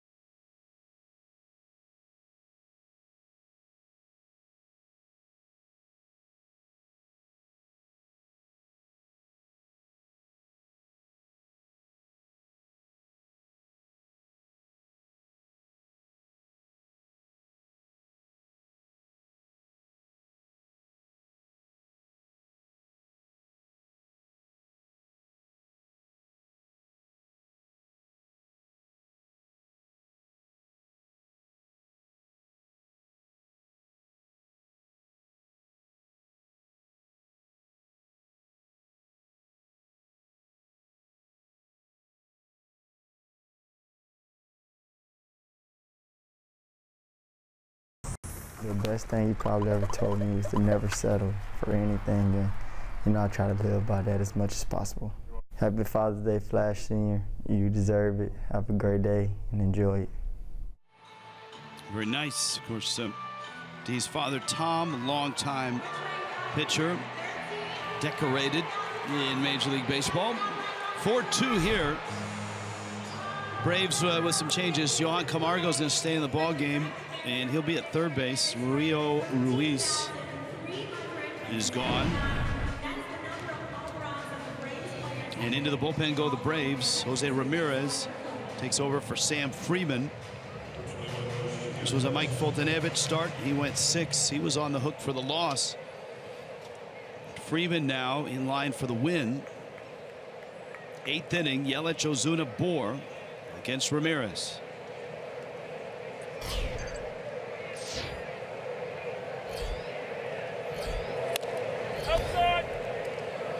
Right off the bat, you see what he brings to the table. High velocity from Ramirez.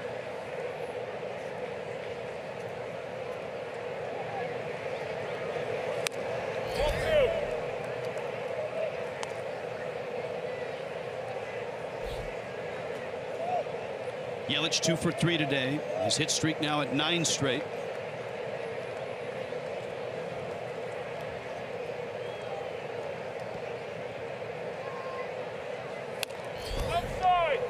And that's out as well.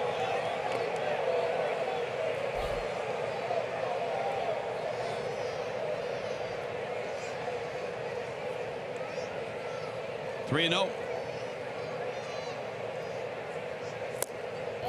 That's down low. Yelich walks. Good start to this 8th inning. 4-pitch walk for Yelich. Big guys up there. Tying run. Marcell Ozuna.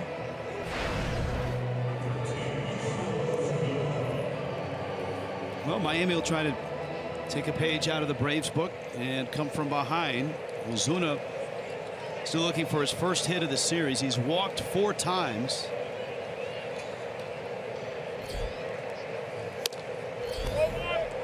The Atlanta Braves have shown all series long a disinterest in giving Ozuna anything to hit. They have just tried to bait him almost into expanding his strike zone. Ozuna, left field. That ball's hit well, and it's deep, and it's gone, and it's tied. It's 4-4. And Ozuna hits his 18th of the season. Well, dare I say he was due. He responds. Boy, oh boy. Another one of these late game quality at bats from Marcell Ozuna. And oh, by the way, turning around velocity. Impressive. Ramirez missed on all 5 pitches of the inning, and Ozuna was sitting one spot. He should have been. That's exactly right. You're squaring up a fastball and something that you like. You even see him step to it. Look, cheated just a little bit to the inside part of the plate right there. Wanted to get that fastball in, gets it, and doesn't miss it. Always the key. Here is Bohr. Bohr to right center. And Markakis is there, and he makes the catch. Bohr trying to jump on a pitch on a 2-hit day. And that's the first out. Here comes Dietrich. So it's 4-4. Marlins got the lead, lost the lead, now tie the game. Start over here in the 8th. There you go. Why not? This series a game apiece. This game 4 runs apiece. Why not? Happy Father's Day, everybody.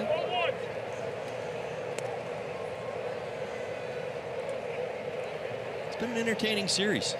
A lot of back and forth between these 2 ball clubs. Look out. See, and there is another great example of that net that is up behind the Braves dugout. That bat was headed for the seats. Sure was. Actually got somebody in the Braves dugout. Hit Chuck Hernandez.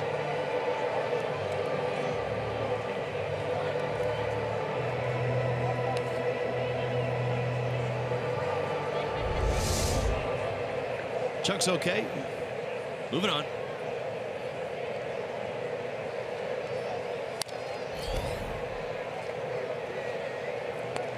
There's Chuck. He's tough. Tampa guy. Is that how you measured it? By the ability to take a bat off the back? I like it.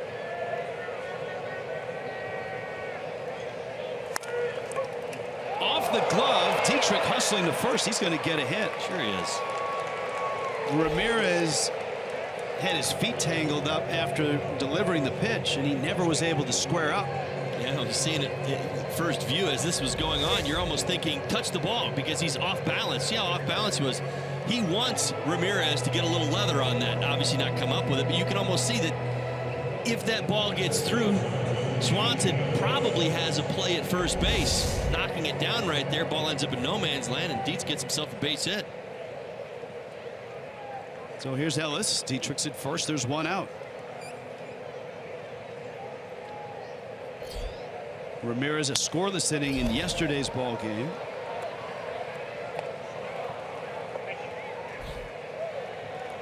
Oh, 1-1 to Miami's catcher.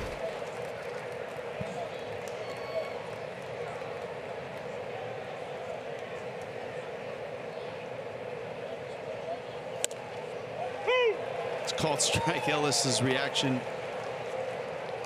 And it's 0-2. You don't typically see that type of reaction from catchers and home plate umpires, but remember his last at bat, he was rung up on a pitch that was a good, I don't know, couple inches inside. Ramirez out there. Phillips's turn is in time. And the Braves get those 2 outs, but Miami on another Marcell Ozuna home run has tied this game.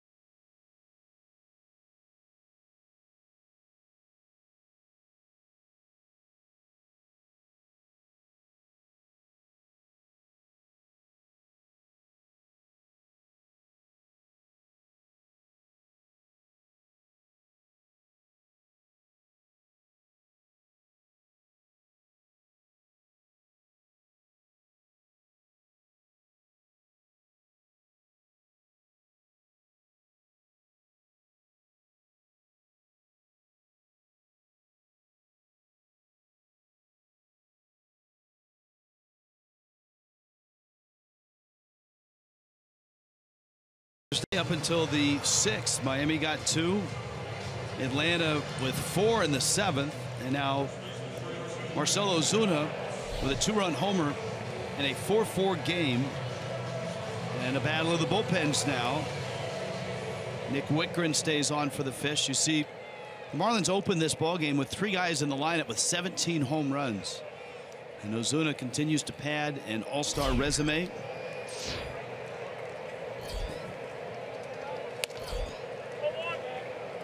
Matt Adams, Kurt Suzuki, Dansby Swanson. Matt Adams was up when Brandon Phillips was essentially picked off second base. Back in the 7th inning. 0 for 2 on the afternoon.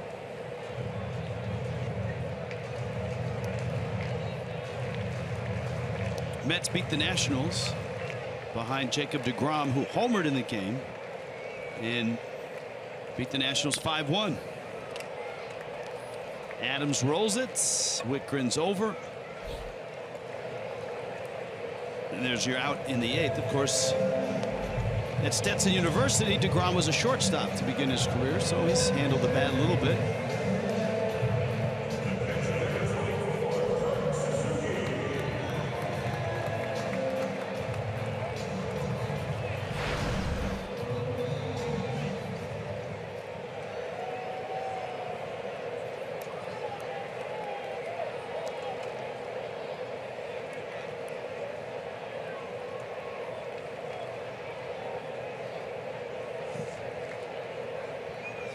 Suzuki gets comfortable in the box. He's 1 for 2. Was hit by a pitch in the 2nd.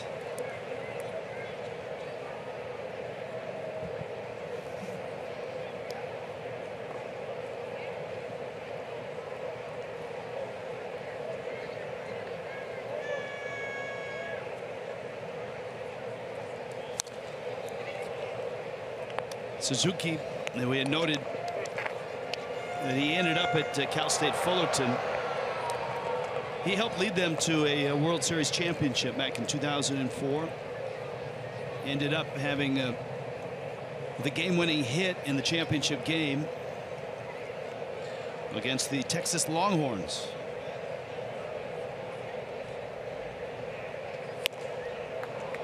A swing and a miss. And Wittgren, the former Purdue Boilermaker, strikes him out.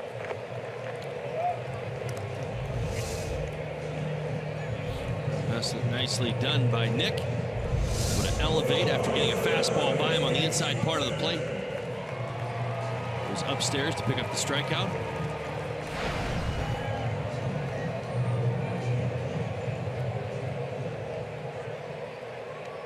Dansby Swanson on a 1 for 3 afternoon.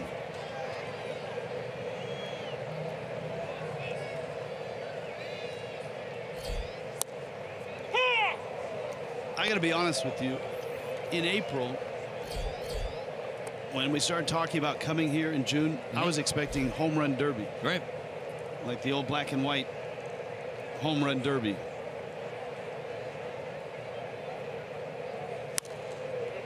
But having watched 3 games here, the ball doesn't seem to carry. I mean, it does not the way that April led us to believe it was going to. I think a lot of people around baseball thought the ball was going to be flying out of here like it was going to be one of the top 5 home run hitters parks in the National League. Right. It's not Cincinnati. It's not Philadelphia. Well, you remember the conversation we were even having? Let's remember, this Marlins team's got some serious boppers in the lineup that we were having with the Marlins back in April. We were asking, why is the ball flying out of Marlins Park? Maybe it's an early season thing. Maybe it's partly the weather. I don't know. But, you know, very interesting. I mean, the one thing everybody raves about here is it's a great backdrop, great place to see the ball. But what we've seen so far in this series is there's a lot of hits out there. Home runs? I don't know yet.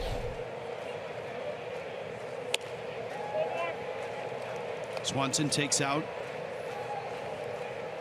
Bottom 8, 4-4.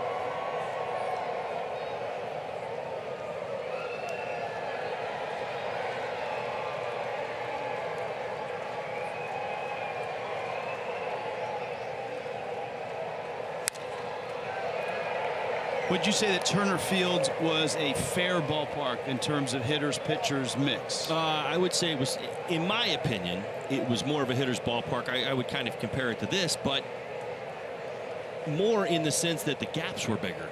You had more territory as an outfielder, right? As center fielder, one of the tougher center fields to play. That's why Andrew Jones was incredible. Just incredible run as their center fielder through my era. He did a marvelous job out there because it was one of the biggest left centers and right centers that you would find in baseball. 390 to their gaps. Nick Wickren goes 1-2-3 through the Braves here in the 8th. Nicely done. On to the 9th, 4-4 game.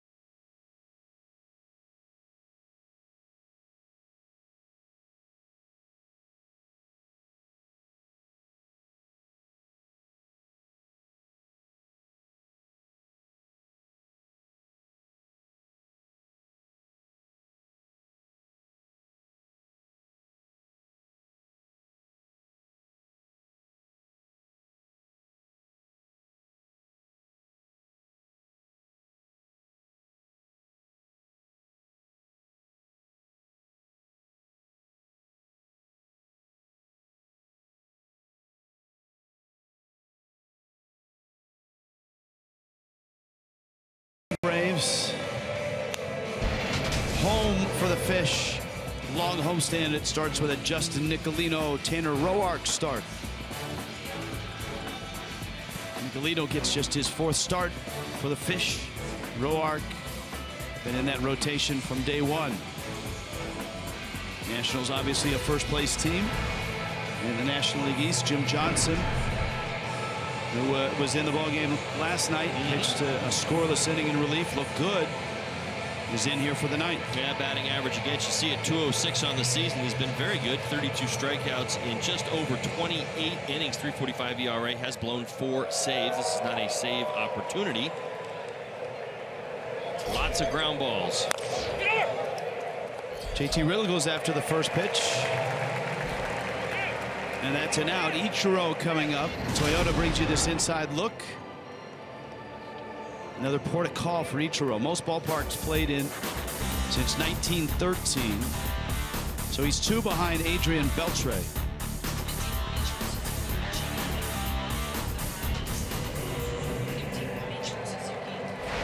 It's going to be tough to catch him. He's going to need to stick around a few years, or maybe have another one of those specialty games like he did last year at Fort Bragg. Maybe a specialty game in Japan. That would be a specialty game. Yeah, how about it? Although he's played in all those ballparks, right? I guess you're right. Wow, I didn't think about that. Breaking ball, strike. But he played in the Tokyo Dome, which is probably where that game would be. Right. He played in the Tokyo Dome as a member of the Seattle Mariners. I believe that's true. I believe they opened against Oakland over there. That one fouled back, and the count's 0-2. Ichiro, though, has had a nice run. His bat all of a sudden has come to life. You see the average at 226. He stays alive there. He's got 11 pinch hits on the season. That leads all of the big leaguers. Getting it done. 7 for his last 10, in fact. For a long stretch, I think it was about an 0 for 9. He's now 7 for his last 10. When you have a 6-game hit streak with just 11 at bats, that's amazing. Right. Counts 1-2. Well, you know what? Having played the role myself, for a handful of years here at the major league level, you're thinking there'd be a few more starts in there when you get that hot, even as a pinch hitter. Fortunately, the circumstances are what they are with the outfield here with the Marlins. Great production in left, center, and right now. Foul tip, and it's held. That's a strikeout.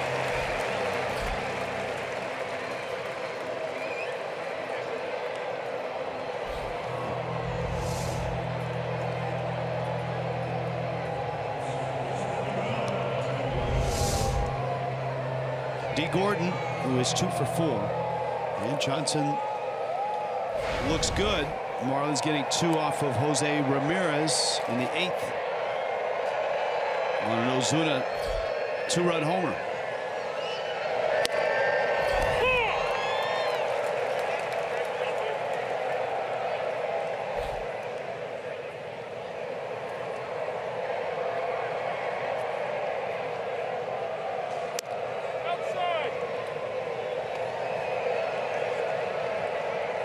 Ball and a strike for D. Average sits at 293 now.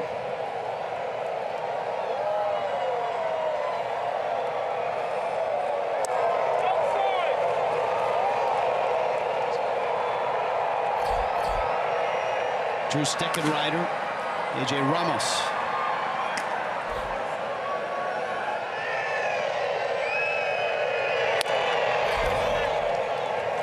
Well, the last thing Johnson wants to do is walk Gordon and give him a shot at stealing second.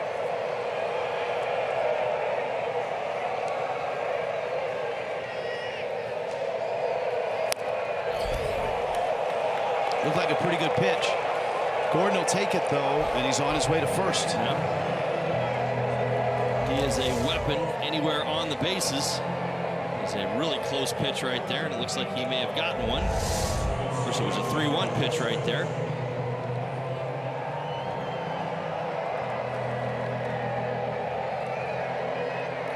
Well, that brings Stanton up.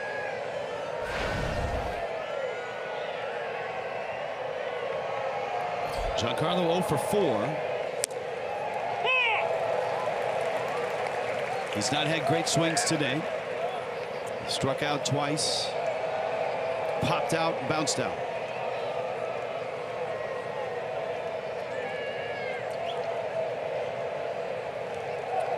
Gordon runs. Suzuki's throw is high. And D. Gordon swipes his 25th base. Yeah, continues that trend. Talk about the confidence he has on the base paths right now. Great jump right there. Get in underneath the tag. The runner in scoring position certainly applies some pressure out there. Jim Johnson now has to deal with Giancarlo Stanton with a runner in scoring position. Just tightens that margin.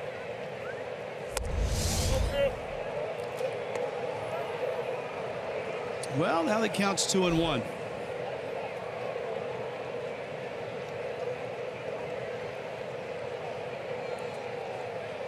See what Stanton gets. Breaking ball, and he popped it up. Fires his bat in frustration. It's been a series of pop-ups, and Stanton visibly upset over at first base. Miami comes up empty in the 9th.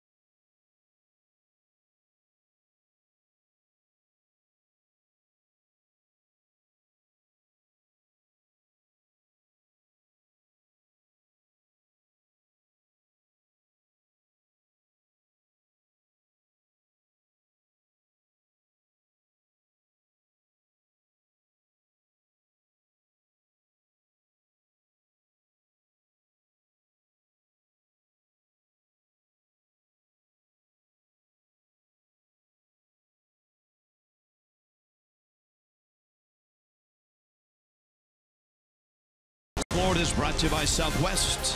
Transparency, low fares, nothing to hide. By Jeep, get great deals on the Jeep lineup at the Jeep Spring Clearance event. And by your South Florida Honda dealers. 4-4 ball game, bottom 9. And the Marlins go to their bullpen and bring out the rookie.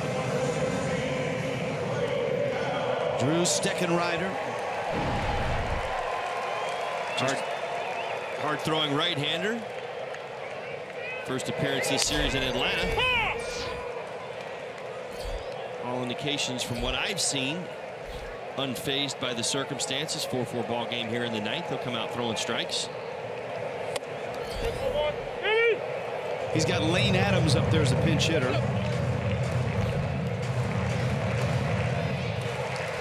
Then you've got Camargo and Inciarte.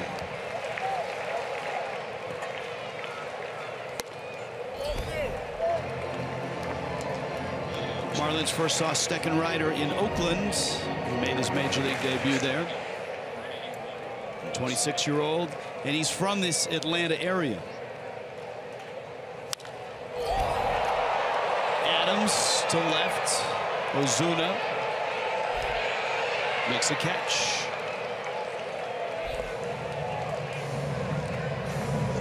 That's before he got to the University of Tennessee. He was a high schooler here in the Atlanta area.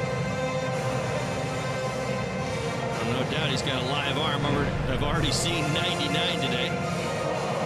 Marlins live after the game. Jessica Blaylock, Preston Wilson. Clubhouse reaction. John Mattingly meets the press.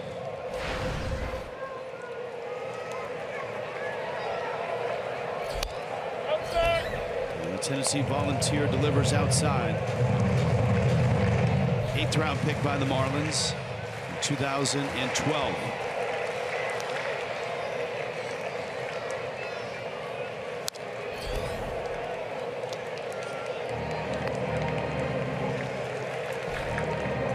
Johan Camargo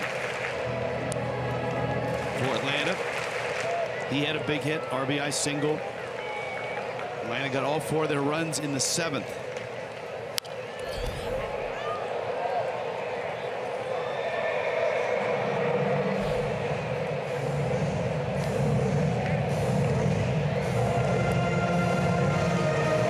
Steckenrider, big kid,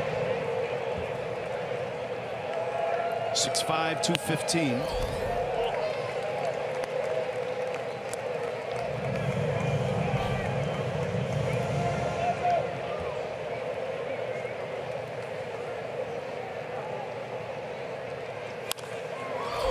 Dietrich got a piece of it, and that's it.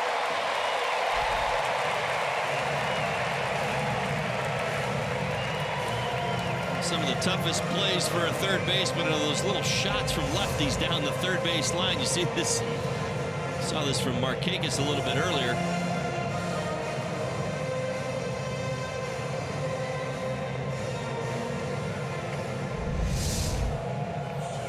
He'll give that an error on Derek as he went to the backhand right there. It's a bit of a tough error. Wow. That was surprising. I put hit. I'm not changing it. Give it a couple seconds. I think you'll end up being right. And they just changed it. There you go. But of course, here in the 9th inning, that's a winning run. And we've talked about the Braves. They don't have a winning record. They're 7 under, but they are very good at this. And that's winning late games.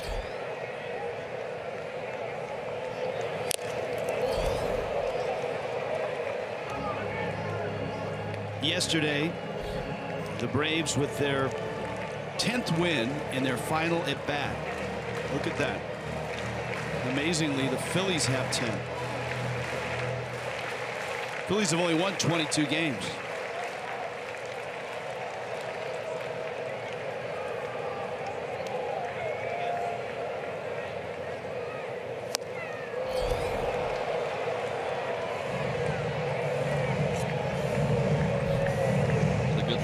fastball from Steckenrider.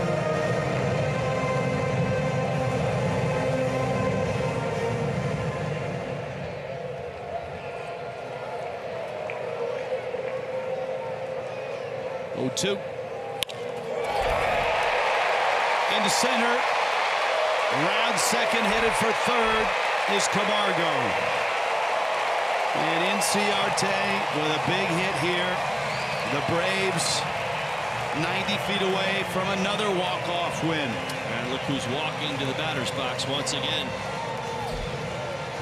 Brandon Phillips got it done yesterday.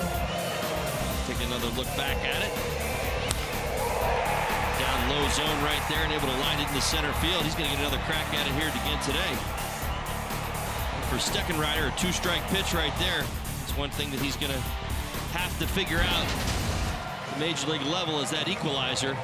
97 and 99 is great, but you can't come in and only throw 97, 99. Got to keep big league hitters honest. Ciarte right there. Able to set this situation up with two strikes. Don Manning is making his way out to the mound. This is more of a strategy visit than anything. No one throwing in Miami's pen. That's how I knew. Now this could be, I'm going to bring an outfielder in and play 5 infielders here. Right. Here comes Marcell Ozuna right now as we speak, making his way to the infield.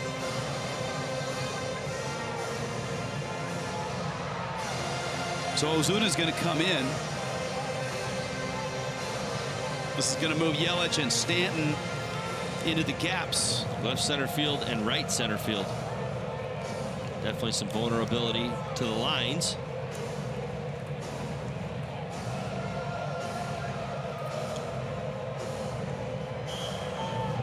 You see this with nobody out, but with one out, you still have the shot at a double play to get out of the inning. Right. The gamble here is that you put Ozuna in a spot where he may have to turn a double play if a ball ends up around the bag at second.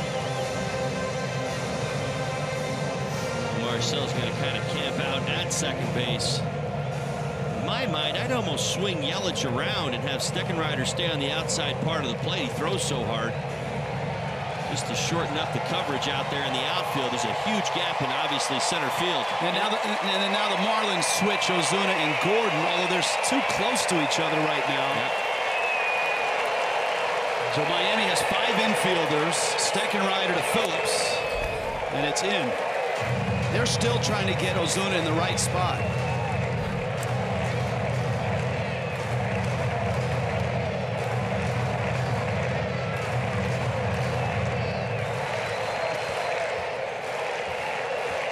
One out. Phillips has walked his last 2 times up.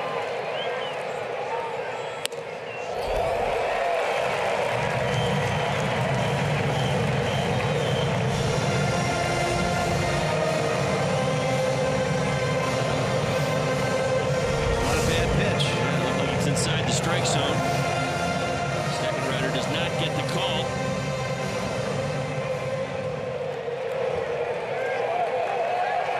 Too many times as a player you actually step into this situation where you provide the walk-off winner the day before, step right back into the same situation the next day. Well, Markakis is on deck. It's 3-0.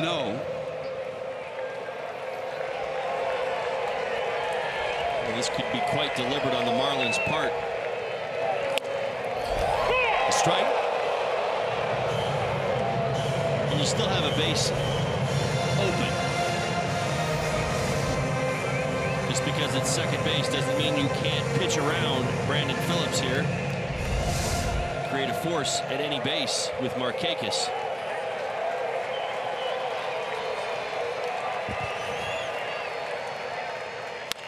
Up the middle, and no one gets it.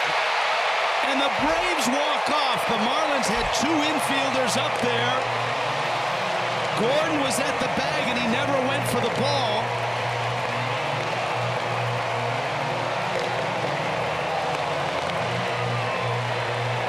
second rider got the ground ball. And the Braves walk off.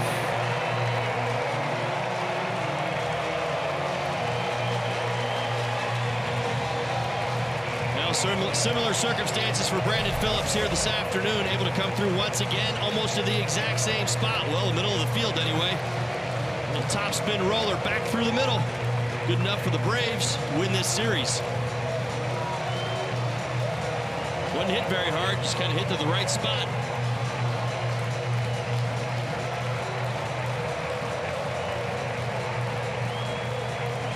Now Gordon is hoping in that case that Riddle can get it and start a double play. Riddle to his left. I think the key there is that Gordon lined up pre-pitch on the first base side of second. Right. Well, in that situation right there, you're trying to turn two. It's as simple as that. You've got to get a double play. The runner from third's coming home, so it's got to be quick. And I think both thought the other was going to be the quicker route. Unfortunately, the ball gets through. And the Braves walk off for the second game in a row, win the series. And for the Fish, tough loss in Atlanta. It's 5-4 final.